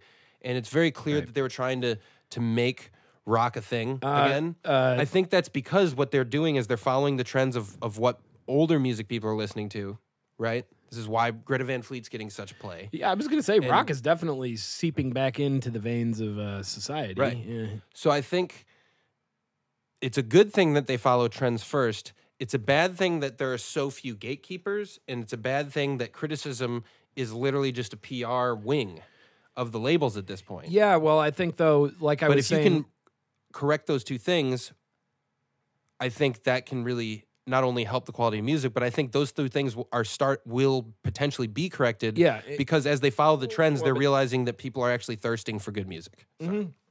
well, I just also wanted to that's finish that before we move no, on. no, to no, the- no. I I don't liked think- what you were saying about the virtual performances and all that. Yeah. I mean, we can talk about that.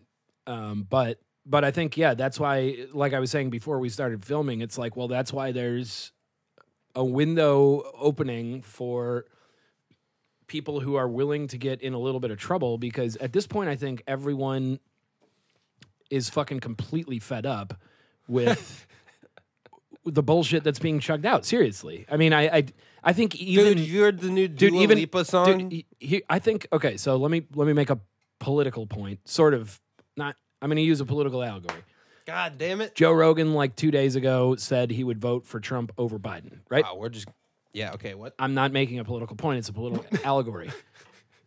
I'm saying that there's a correspondence in where basically even people like him, Dude, that was a good one. who are pretty far to the left, are like, okay, I'm fucking sick and tired of the choices that you're giving me, so I'm going to go to the other side. I think that's happening in music too, where people who are willing to be like, people who for maybe like a year or two, you know, a couple years ago were like, no, Beyonce really is an artist, are now coming around to just being like, shit, another Beyonce song? Like, It's like, right, because They're it not was coming around to that yet. because it was never good. But they might be coming around to Cardi B. No, I think that You know? I think that's happening. Like, I think it's being roped back into where actual good music can be. There's a window for it. There's an outlet, and I think there's an outlet in criticism as well, which is why we can do something like this, you know, and maybe have a shot at being listened to or whatever. Because it's just like, yeah, everything else is fucking boring. Don't you see what a boring world you've created for yourselves with all of this, of this judgment, you know, about things that are boring. completely irrelevant. It's boring, dude. I'm just bored. It's fucking boring. Most of the time by things that come out. Yeah, and like Not just music. I don't movies. want to be bored.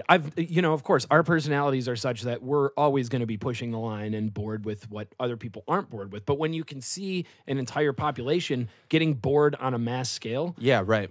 oh man, Well, dude, because just even look at like to use movies as an example. it's just fucking look at Men boring. in Black, Dude. Cage versus, the Elephant is considered like a great rock band now. Who, by the way, I think is a great They're band. a good band. They're great. They write great songs. I don't know if I'd say great. I'd say good. I think they're a good great. band. I think, yeah. I mean, they're he's a great songwriter. They're like, if someone puts him on, I'm not gonna be like, yo, can you change that?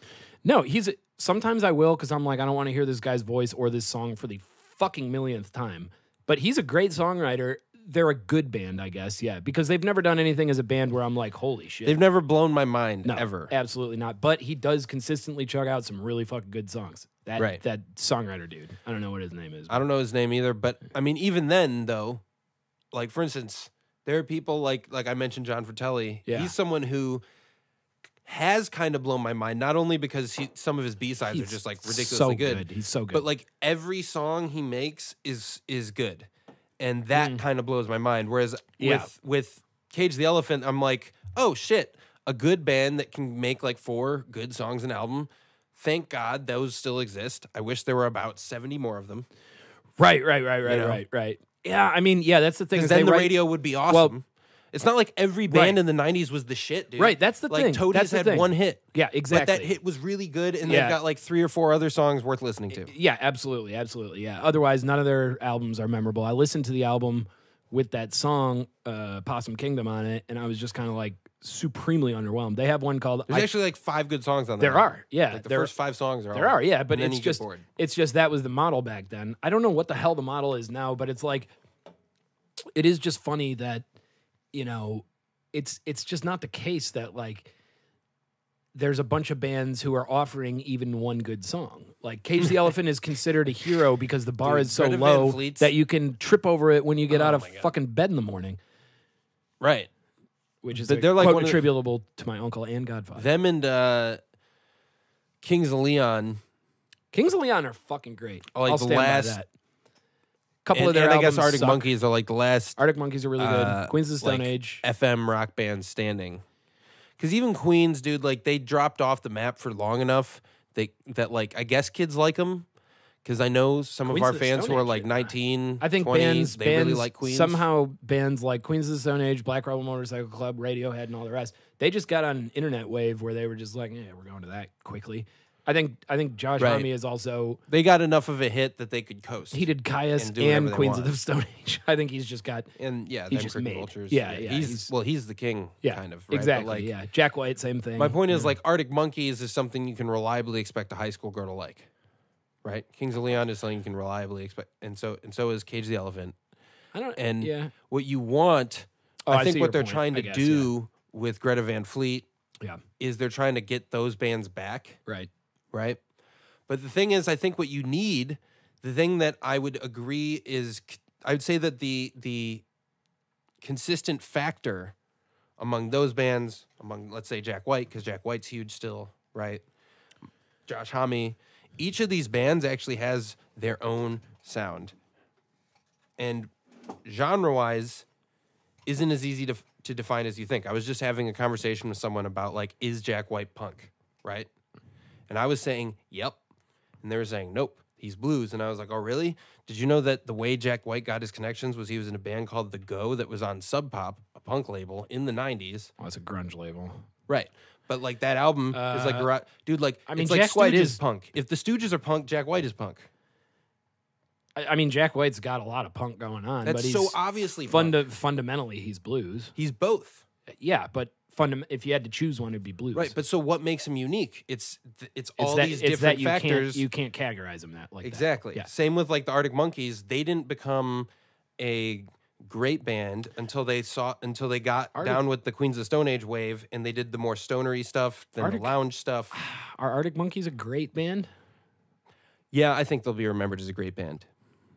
I don't know. Their first album is considered by many to be like the best album of that post-punk revival garage rock era. Right? That sucks. I mean, I'm just saying that it is. Their second album's I'm good. just saying the third that sucks. album's pretty good. You know what? I'd say listen to the Hives. AM's the Hives, a great album. The Hives are better. You think the Hives are better than the Arctic Monkeys?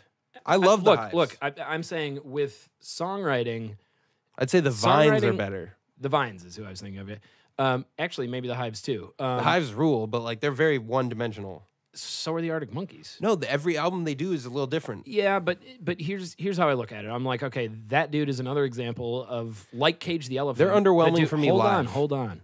They're a band like Cage the Elephant where the songwriter is amazing.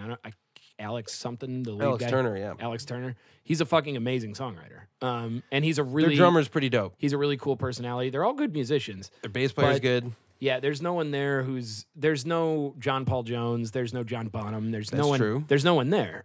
Okay. You know, and that's what's missing from a lot of modern rock bands. It's like, dude, yes, you're very good at songwriting and the arrangements are cool, but the reason I would go for someone like the Vines or the Hives over Arctic Monkeys is because some of their songs in production and in writing, in execution, in arrangement, you like dropped out that part. Really, you just threw more curveballs at me. Whereas with Arctic Monkeys, AM has that. I think AM is their only album that has that. What about Humbug? No. Yeah, I guess I get what you're saying with Humbug. Humbug is like a Cage the Elephant album. It's just straightforward. Okay, fine. I would say AM probably is their best album. Because I think Kings of Leon, I would put Kings of Leon as the best band of any of the bands we're talking about. I think they're... Over the Jack White? No, not... Well, how can you compare a band to a guy? Okay, fine. Over the White Stripes? I would say the White Stripes are better. No, I mean, I would... The White Stripes are a better band. Yeah. But Kings of Leon... It's almost apples and oranges because Kings of Leon stays in the mainstream lane so much, and Jack White's whole thing, he just plays with the blues. He made a thing mainstream. He did. I mean, I'm not saying that he's the reason the Black Keys have a career. That's why cool. I didn't fucking mention them. Yeah, I don't like the Black Keys very much. Right, but actually, sort of hate the Black Keys. You know? But like the point is but what I'm saying is each of those Kings bands of Leon, has a sound. Kings of Leon is kind of a remarkable band in the way they play together. Yeah, they kind of are. I've seen them live and listening to them on an album, like the way they play. I remember somebody was talking about Crawl the Rolling Stones. Is such a dope song. Somebody was talking about the Rolling Stones, and it was like a music journalist from back in the day, and he was like, you know what's amazing about the Rolling Stones is this guy plays ahead of that guy. This guy they plays don't play in time. They had a blend though that worked so well and in such a unique way. Kings of Leon kind of has that, and a lot of these other bands don't.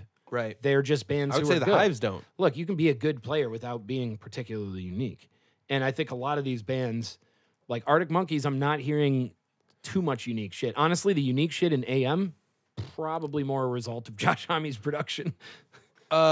He was just there. He wasn't actually the producer. Yeah, but if you were making an album, wouldn't you want Josh Homme to just be right? there? But I think that I think their drummer is a big part of what makes them. Is a big part of why they'll be remembered very well. Their drummer's very good. He did that fucking post-pop depression album with Iggy Pop too. Oh, he's a solid drummer, but he's got a unique groove. I've never heard it. I have. I don't know. Like I would say that his groove on. Well, you're on not their a drummer, faster so stuff, man and Anna Boo Boo. I am. I'm a bass player. I don't know. But like, I don't know. Either way, I think that just because of the fact that they remained relevant, I think while being good, all of them are good. None of them underwhelm me, if that makes sense. Right? They all fit. That's what I was saying about Cage the Elephant, basically. Cage the Elephant, I couldn't give a shit about their rhythm section or their guitar player. I couldn't give a shit about. I mean, Alex Turner is a cool guitar player. That's it. He's a rhythm guitar player. Cool. I don't even know who their lead. I'm with you there. I have no idea who their lead. I would say he's the personality. Right. Like that's the thing is it's really, really, really rare to find a band where the personality of the band sort of lives and breathes.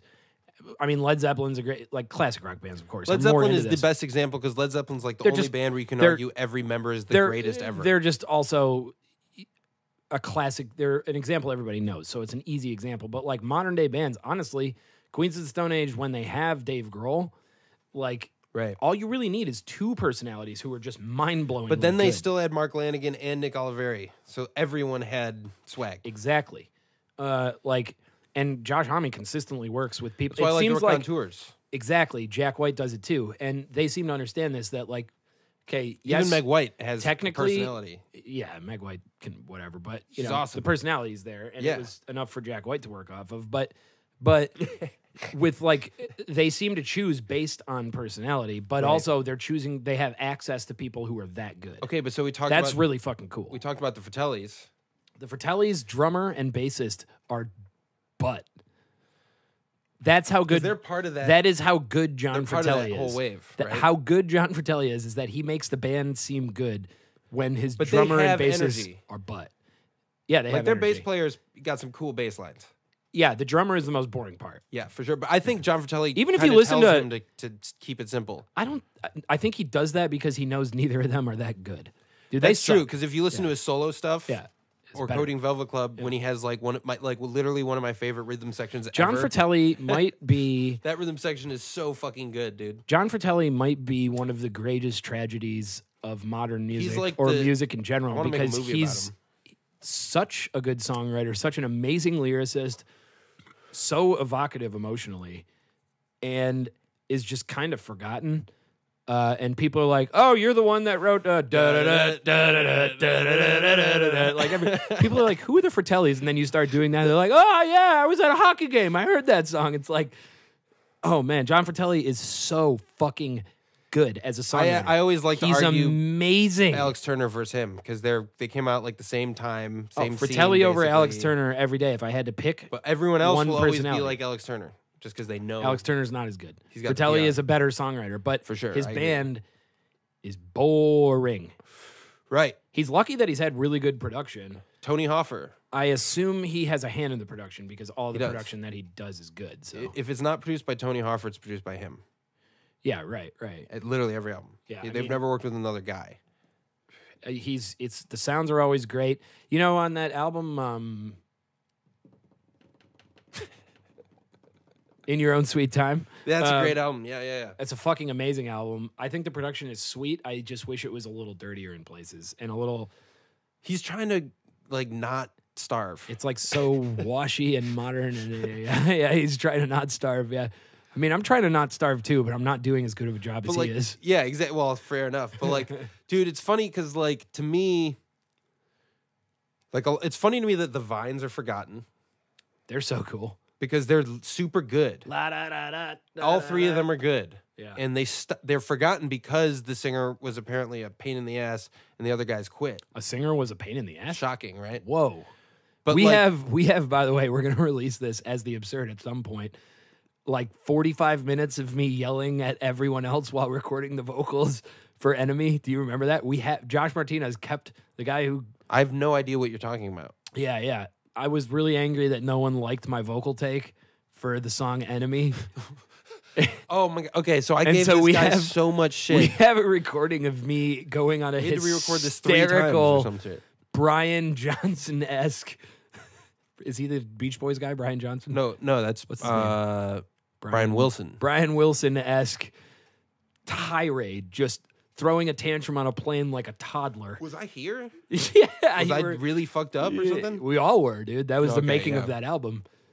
Just horrible bouts of cocaine, booze, and furious screaming and poverty. Okay, wait. You yelled at me?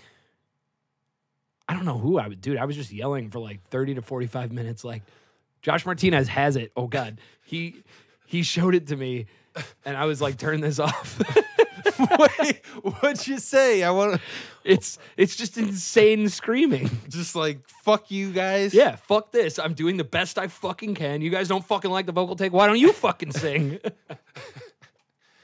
Yeah, I mean, it's hard to fucking take criticism, like we were saying. As we said, bringing it around full circle, ladies and gentlemen. Well, but here's the thing, dude, is like... I know I've said it before, but I am so unbelievably ripped right now. Yeah, dude, sativa pro tabs on also, grassdoor.com. we smoked one of those joints wrapped in what was apparently keef. Keef and hash oil. Okay, well, I didn't know that, and we've been smoking that. Look, man.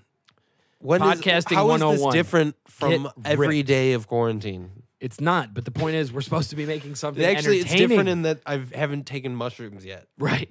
Yeah, I haven't been shoving horrible drugs into my body yet. I've watched so many good movies. I have not. Really? I've written so many good songs. Though. I've actually done some good bass playing. I've been playing a lot of the major scale. Dude, I just Just scratch to my keep butt. myself from I just wanting to die. Scratch my butt and touch my face. You know what I mean? Do you know You've been what I playing in mean? the majors. Can I scratch my butt and touch your face? I'd prefer you didn't, but I'd prefer if I I'd did. prefer you did answer my question about whether you've been playing in major more, just because you're trying to not kill yourself. No. I have. I have not found.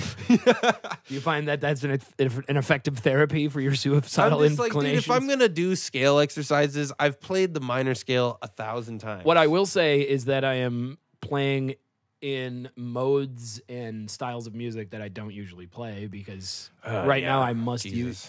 You might as well challenge yourself. I'm not playing in major to not kill myself. Yeah.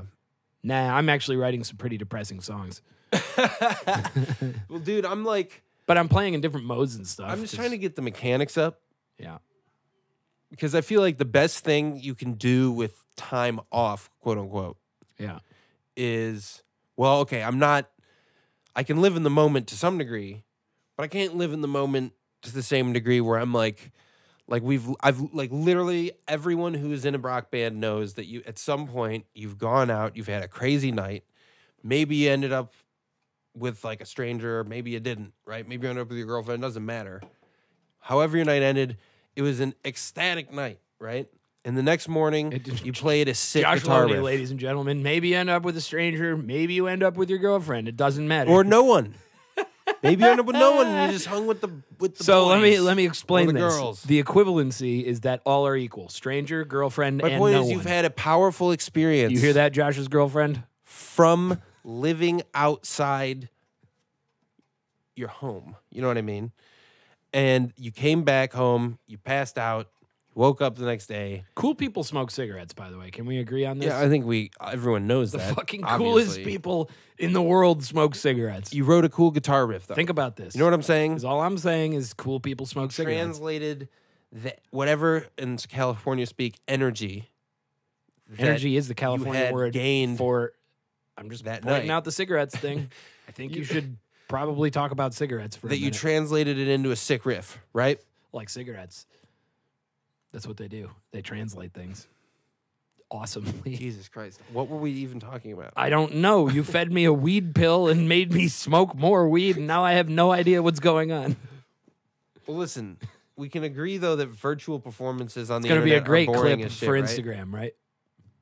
What? We can agree virtual performances on the internet are just boring and I don't care, right? What a blunt trauma type of segue that was.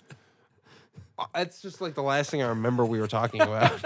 I know that was probably like 30 minutes ago. I don't The know if rest we is ever white. talked about that. No, you did. You brought it up. I was talking about the writer's room.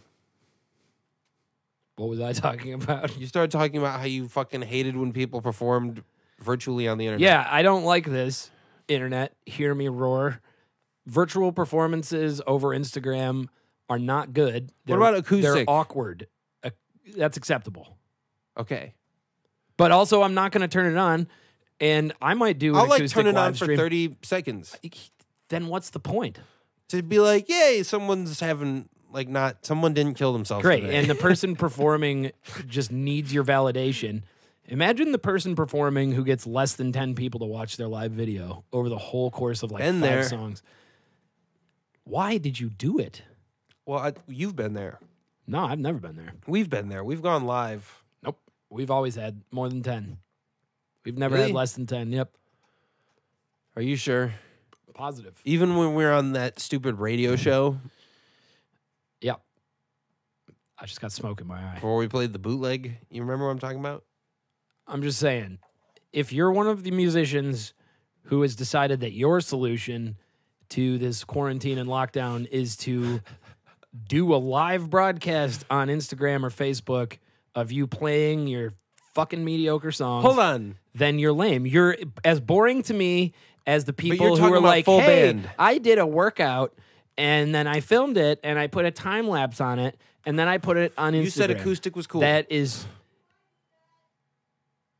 My girlfriend did do that, but technically it was yoga, and that's not a workout. So and he also doesn't respect her for it at all. exactly. I mean, And let's be honest. I don't respect anything my girlfriend does. I don't even respect my girlfriend. I don't respect women. Dude, so, wait, but you said acoustic was okay. Because here's what I'll say. Acoustic's okay, but Jake Pinto I'm not going to of watch the it. Adtones did a piano performance Great. where he just had him playing like jazz piano. I don't And I blame... put it on in the background for Look, about 10 minutes. look, and I was I like, don't- that's nice. Yeah, I don't blame any musician for doing it. I just would like to point out how fucking lame it is. That's why when we did a live stream, we just played Pac-Man. With helmets. Yeah. Wait, And answer questions. I wish we... Which was mostly, who the hell are you? And why are you on this feed? I wish we would have saved that footage. From our, oh, did we not? No, we didn't. Oh. Is a live stream that's Yeah, now fuck, gone we to the should've. vagaries of history. God damn, dude. You kidding me? Dude, why don't they put that on IGTV? It was too good. No, that's exactly, a live stream should go on IGTV, not on your story.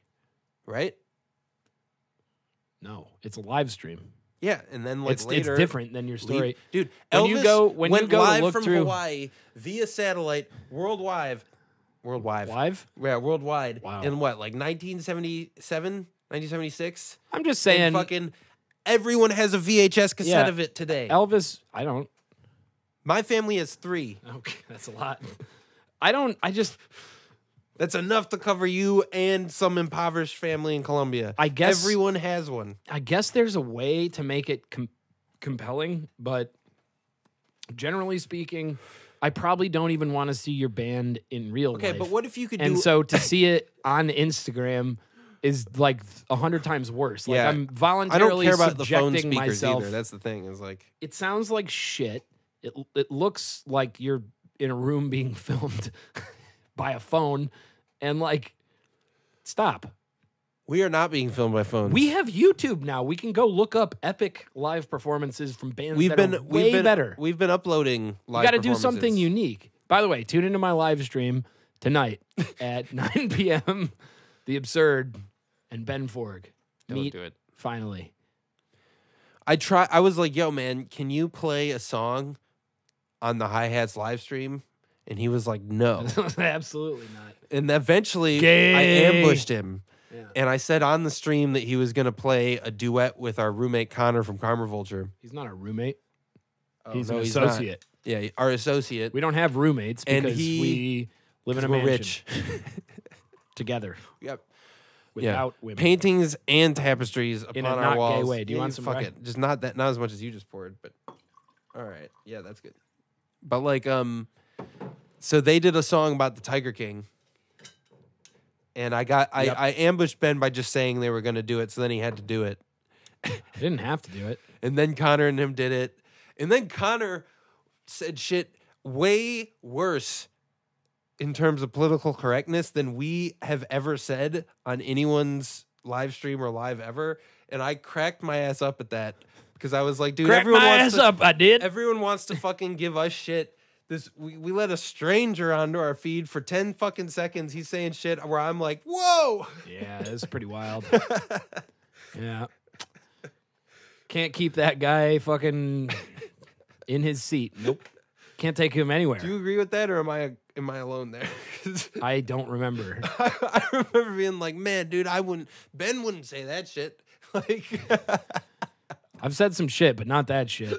I don't remember what it was, but it was a live stream that's gone now, so yeah, it's into the ether. yeah, unfortunately you can't access it. All right, hold on. Access. Final topic. Access it. Access. Let's talk about movies. Access it. No, this is a music podcast. I'm not talking about Let's talk movies. about the music of film. I am not going to do that. Why? because I'm not talking about fucking movies. All right, you choose the final topic. Final topic Big is shot. music recommendations. Friends, also, stop recording stuff that sounds shitty. That is not good.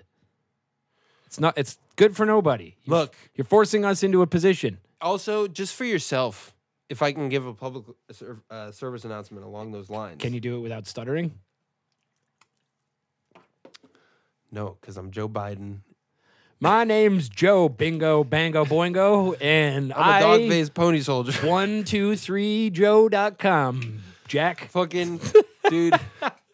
But like, no, seriously, just as a public service announcement for yourself. Look, never be satisfied with your oversatisfied. Hey, with your I think own if you're work, okay, but- so we can but sort hold of on, we hold can on. kind of talk about this. So you'll be able to make this point. I promise. How do I know? How do you know anything?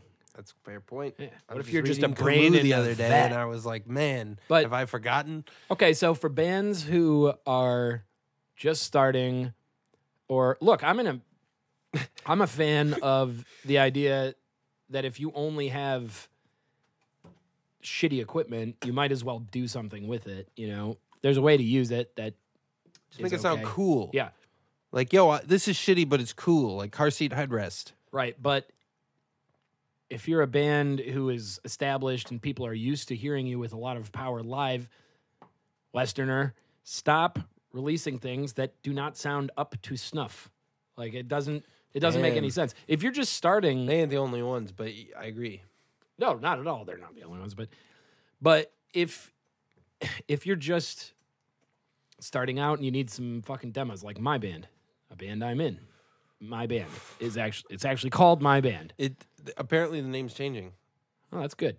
But okay, if you're in that band, fucking get something out. Who cares? You know, like yeah, you can make it not completely shitty, Westerner. You can just talk to me, Or anyone. or somebody Yeah. Just other than yourselves. look, we work with Josh Martinez because not only is he good, but he's the fucking homie. Yeah. And we're broke as fuck. Right? And basically what we saw was an opportunity to help each other out by like, yo, man, if we make something Also, really he's good. genuinely super good. Right. But if we make something We really were- good yeah. together, Yeah. this will make him look good, Yeah. so he can make money. Yeah, it'll I make think, us look good, you so know, we can make money, right? So, like, if you are broke, find someone Yeah. who knows more than Yeah. you, who has something to gain by making something good. Right. Triangle Fire is another really good example of just like, oh shit. Oh yeah. The music is so good, the live performance is so good, and then And then we're gonna record the drums after we're gonna the do guitars. it. We're gonna do it all ourselves, and it's like, God, you know, friends. I know because I personally reached out to him and was like, "Yo, man, I'll help you with this shit." You know, people who will help you, I used your mix Who of know more than 1911 you at do. the end of our last podcast. right? I heard that. Yeah. And my mix wasn't even that good, but it was okay. way better than the one that came out. Like, for fuck's sake, you know, that was mastered by Lander, right? I think so. Yeah, like garbage. But like, yo, just I feel like consult. we sound like assholes, but like I'm We just do, trying but to also- talk about. but- I'm just realistic. But look, we also send things out to people and show it to people. People hate our shit because it sounds amateurish, and so when I hear shit that sounds more amateurish than our shit, Right. I'm like, look, you aren't. No, our fooling shit doesn't anyone. sound amateurish. That's what we get anymore. told sometimes. Yeah, And I'll tell you what. Also, this is the public service our announcement. shit Hold on. sounds awesome. Here's, dude. So public service People announcement. don't hate our seriously, shit for sounding do it amateurish. for your No fucking one self. hates our shit. Because No one. actually, you know who told me this was Just saying. Haley from Rosechild told me this. She said, She cray. "Do it." I love Haley. Do it from Really? Would you marry her? for a green card, To where? Candyland. Okay. But like fucking she once said, she was like, you should do it as cheap as you can, Yeah. but don't sacrifice hating it, or don't sacrifice loving it when you're like years from now. You know what this basically, means? right? You know what And- this means? Cost benefit analysis, bitch. Just fucking get the best Well, you okay, can. but point is, Did you see the X I made? I was dude, so I did some mushrooms. I listened Wow. to some of my favorite music How edgy. ever. And then at the end of the playlist, I had some new absurd stuff, just 4 songs. Nice. How do we fit into the trippin' psychedelic playlist, right? How do we? And generally, I was pretty stoked, except there were just No, don't say this. Hold on. You shit. You're putting bad things into people's heads. There were like one or two elements that I didn't like that drove me so fucking crazy. Yeah, you're wrong, by the way. I listened to him yesterday. It doesn't matter. My point is just saying. Now I'm like, oh man, next time I know what we got to do. So like, it's good that I know what I want to do better next time. Yeah. Right. So the theme, but hold on.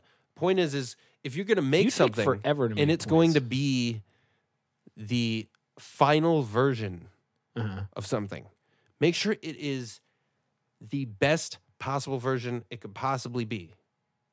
Yeah. Well, that's why I was saying the cost-benefit analysis thing, because it's like, look, in Westerner's case and in Triangle Fire's case, okay, so for instance, with the most recent round of recordings that The Absurd did, I don't think we showed too many people the mixes before we were done with them because we kind of had a grasp on what we were doing. But the reason for that is because for Build the Wall, the former album, and then for the Motherless Child EP, we did that. And we showed it to a lot of people. And the 2 EPs we did before that. Right, getting people's opinions and the live stuff. Trying to hear what other people think that we trust. Like, yeah, obviously you should do that. And this goes down to taking criticism again. It's like, look, for Triangle Fire, I mean, we had a pretty personal relationship with them while that album was being produced. Right. Amazing, right, yes. But amazing album in terms of the songwriting.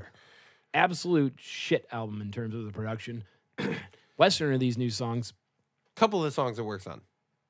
Pretty much not. No, I don't agree with that.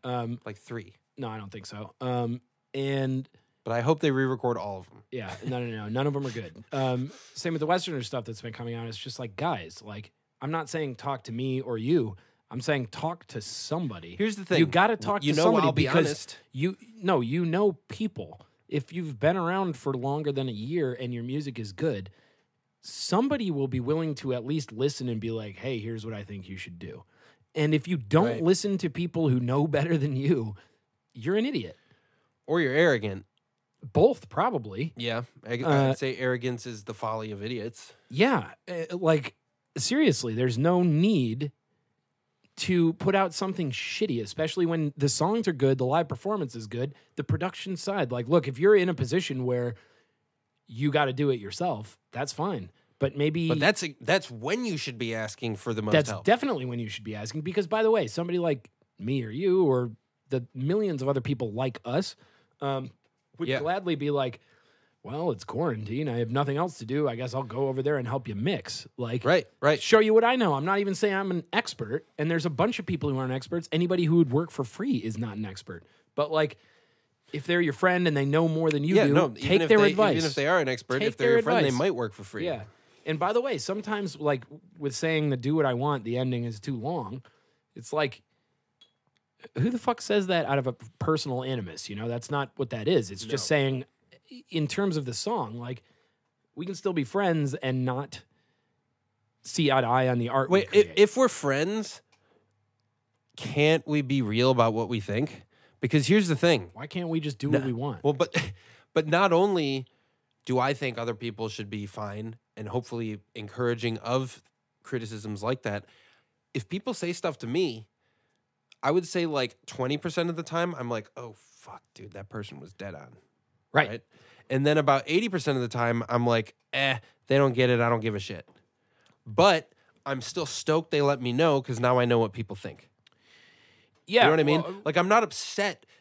Well, And I'm okay with the fact that I disagree. There's a time and place. No one wants somebody who comes around all the time and is just like, here's what's wrong with your living room. Here's what's wrong with your kitchen. Right, but a lot of times people will perceive you as that if you say it once. Yeah, absolutely. But there's look, that's why art is an interesting arena, because when it comes down to, like, how many times have you been in a position where people are like, oh, I love this song. You're at a social setting, right? Maybe a small gathering or a small party or whatever, and like 5 people are like, dude, I fucking love this song. And you're like, yeah, the melody's pretty boring, and honestly, the production sucks. And people are like, yeah. it's like, oh, okay, I didn't. All right, well, and it's awkward to be in that position, but at the same time, everyone else was voicing their opinion. Why are you the bad guy for voicing the opinion? The honest truth is because we were all just trying to have a good time, and you're the one who I didn't realize showed us that disliking the thing on TV meant we couldn't have a good time, though. Right. You know what I mean? Right. I agree with that completely. I've always been this guy my entire I thought life. we were here in this room, Yeah. not on the TV. Yeah, yeah. My You know what I mean? my description of what just happened has been me and you for as long as we've been alive. Dude, I went, it's like a great I've, metaphor. I've done that so many times, and it's like, right, well, we can disagree. That's fine. But as soon as you say something like that, the reaction is just like, who the fuck do you think you are? And it's like, no one. I was just chilling. You guys were all voicing your opinions, so I figured I'd I was voice like mine. participating. Oh, I didn't agree with you. Guess I see the issue. Dude, I was over at Deanna and Tiana's, who I will miss forever, our old neighbors across the way for a Super Bowl. And I think this is one of the most apt metaphors for what we're talking about. I grew up watching Super Bowls. My mom literally produced a couple of Super Bowl commercials. Yeah. She would, whenever we would, especially on the Super Bowl, but whenever we'd watch TV, she got a kick out of just explaining to me like the psychological mechanism of how an ad was selling something to me, right? By the way, something I'm so fucking grateful for because like she kind of just accidentally taught me how to filter out bullshit. Maybe that was what I don't know if that was what she was trying to do, but I'm sure if I asked, she'll say that. But like, who knows, right? I think she just liked ads. Either way, so I love watching ads and just being like, oh, that's a good ad, right? Like I like the way that's funny, you know, like a Geico ad or whatever, right? Man, I got criticized in college for making fun of ads. But so like I went to this party and all these ads are just like selling you this like really insulting to your intelligence ideology or just like fucking like, you know, like the Slavoj Žižek point about how Coke never talks about how it tastes good. It's always just about how Coke is like No, it a smells life good, force. though. Yeah, it's like Coke is the real thing. It is enjoyment itself, right? Like it's just like I selling mean, you this, I agree with all that. this sick sort of ideological carrot. And I just kept like being like, dude, doesn't this like fucking just like make you feel like uncomfortable that they're like trying to sell you shit in this Right. way? And everyone's like, yo, man, can you like chill the fuck out? We're just trying to enjoy the commercials. I got, It's like, dude, it's exactly. like, this is literally like if in 1984 you're just like, dude, you ever think the Daily Hate is a little fucked up? And they're like, no, dude, we love the Daily Hate. Yeah, right. Shut the fuck up. Right. In the exact same scenario, basically, I was in college, and granted, I was a more miserable person than I am now. I was. Yeah, for But- sure. I was then too. But also, like, we were all watching TV, which I don't usually do, so I'm hanging out with everybody watching TV. Yeah, it's same. Yeah. And the ads keep coming on, and I keep making fun of the ads. And then eventually, one of my buddies just goes, you know, you're a fucking negative dude, you know that? And I'm just like, this is Mitch. Yeah. And I'm like, for what? You're a negative dude. Yeah, I'm like, okay, for what? And he's like, man, does every ad have to be a problem to you? I'm like, do you like the ads? Yeah, I'm confused why you're on the side of the ads. Are you a fan of the advertisements? Like, yeah. So we had to have a whole 2-hour conversation, and Brian came to my defense. Dude, remember when Glee was a thing? I think Brian was in a wheelchair then, too, actually. Oh, that's crazy. And he defended me. What a fucking mensch. Champ. All right, we got to end Wait, this. hold on. Dude, do you remember when Glee was a thing? And, yeah, but we got to wrap it up. Do you remember when Glee would do these, like, PSAs? No. Were you okay, that's because you weren't in high school when Glee was a thing. You're, like, 2 years older than me. I think I was. Right? Okay, yeah. Fucking... I don't think so. But, like, I remember when I was, like... Because I remember when I was a senior in high school... I was younger than that when Glee was a thing. But When I was a senior in high school, Glee did a couple campaigns, right? And I remember there was this one point where they did this campaign. They did this, like, 2-minute ad. Okay. About how, like, saying the word retarded was wrong, right? And... Oh, yeah, I've seen that. Yeah. And That's retarded. Dude, the fucking next fucking day, I went to school and everyone was just like, dude, you know it's like wrong to say retarded. And I was like, oh really? Did you see that fucking ad too? This is gonna survive on YouTube for 30 seconds.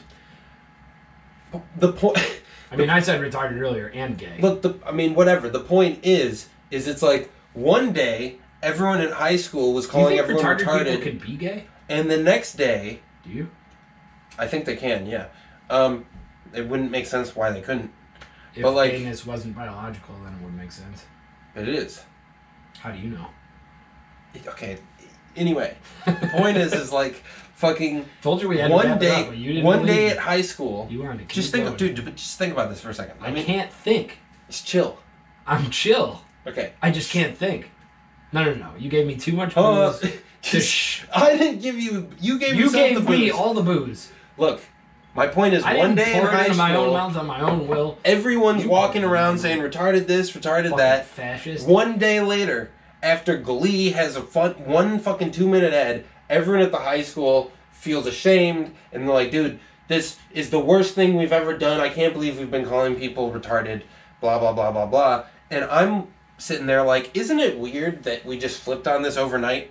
Right? Does that really represent an actual change in the way you think about others, in the way that you communicate with others, in the way you interact with society? Well, or does this represent fucking brainwashing? I doubt I would love it if we were more kind to fucking retarded people. I doubt that there's... saying that the word itself is wrong does not affect the way we treat retarded people. I highly doubt that there's a gang of retards out there who are just like, you guys got to stop using that word. Obviously, no. They're coached by their fucking parents. Because they're retarded. Have you seen those videos? They're just sitting there with their parents who's like, yo, tell him, Jimmy. He's like, my whole life I've been called retarded. And then she's like, yeah, and he hated it. Oh, you can't be mocking retards on YouTube. No, I'm mocking the activist parents who fucking use their child's mental disability as a fucking cross to bear for some fucking political agenda.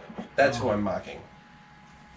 Fake news records, ladies and gentlemen. You know what I'm saying, though? Like, no, if you want to fucking make a difference... No, I'm with you, of course. Make people treat each other better. I think what happened with gay people is great in that I just would like to point out... We used to just say publicly that gayness was wrong. Now everyone's cool with it, and there's an actual change in the way we interact with gay people. Right now, I would like to point out, you're always fucking chasing after me for, yo, don't say that, don't do that, and you... What did I say that was wrong? Nothing.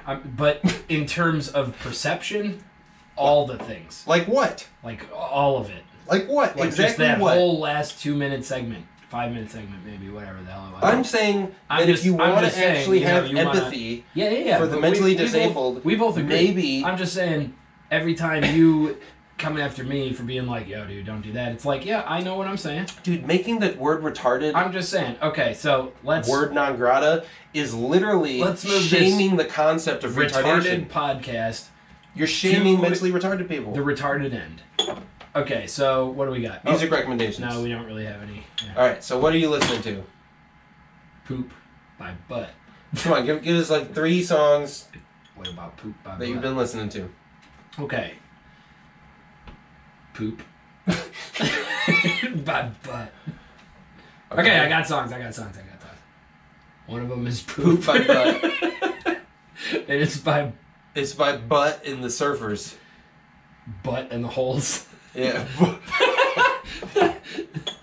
Butt and the Holes, ladies and gentlemen. Butt and the Sweaty Thighs. Their ragtag brand of surfer punk. Hurry up! Mister, I want to wrap this up. No, I was just saying we need to wrap it up. I've had to piss for like an hour. I've had to piss for like 2 hours. I would say that I'm listening to the Fratellis, In Your Own Sweet Time. Are you? Yes, I am. And it is an amazing album because John Fratelli is a ridiculously underrated and wonderful songwriter. His band is boring, but the production's amazing. I mean, the playing is all competent. It's just without personality, and especially in terms of the drummer. The bassist honestly has personality. Yeah, he's good. The drummer is just so boring that I wish he would not play in the band. Although, on Flathead, a much older song... Yeah, on their first album, he has personality. Oh, we haven't had audio for I don't even know how long. This died. Whatever, we got GoPro audio. This dead. What happened? Batteries must have died. Looks like it's turning on. Now loading. Wonder when that died. I'm getting an AC adapter for it in the mail. Well, anyway, the Fratellis. Who cares? We got camera audio, so we'll be fine. Yeah, that's really enjoyable to listen to. It's something. It is something. All right, so the Fratellis, whatever, blah, blah, blah. Yak, The Pursuit of Momentary Happiness. It's an amazing album. Kind of everything you want out of a rock album. Lots of punky vibes, lots of, we don't need these. Who gives a shit? Yep, battery's dead.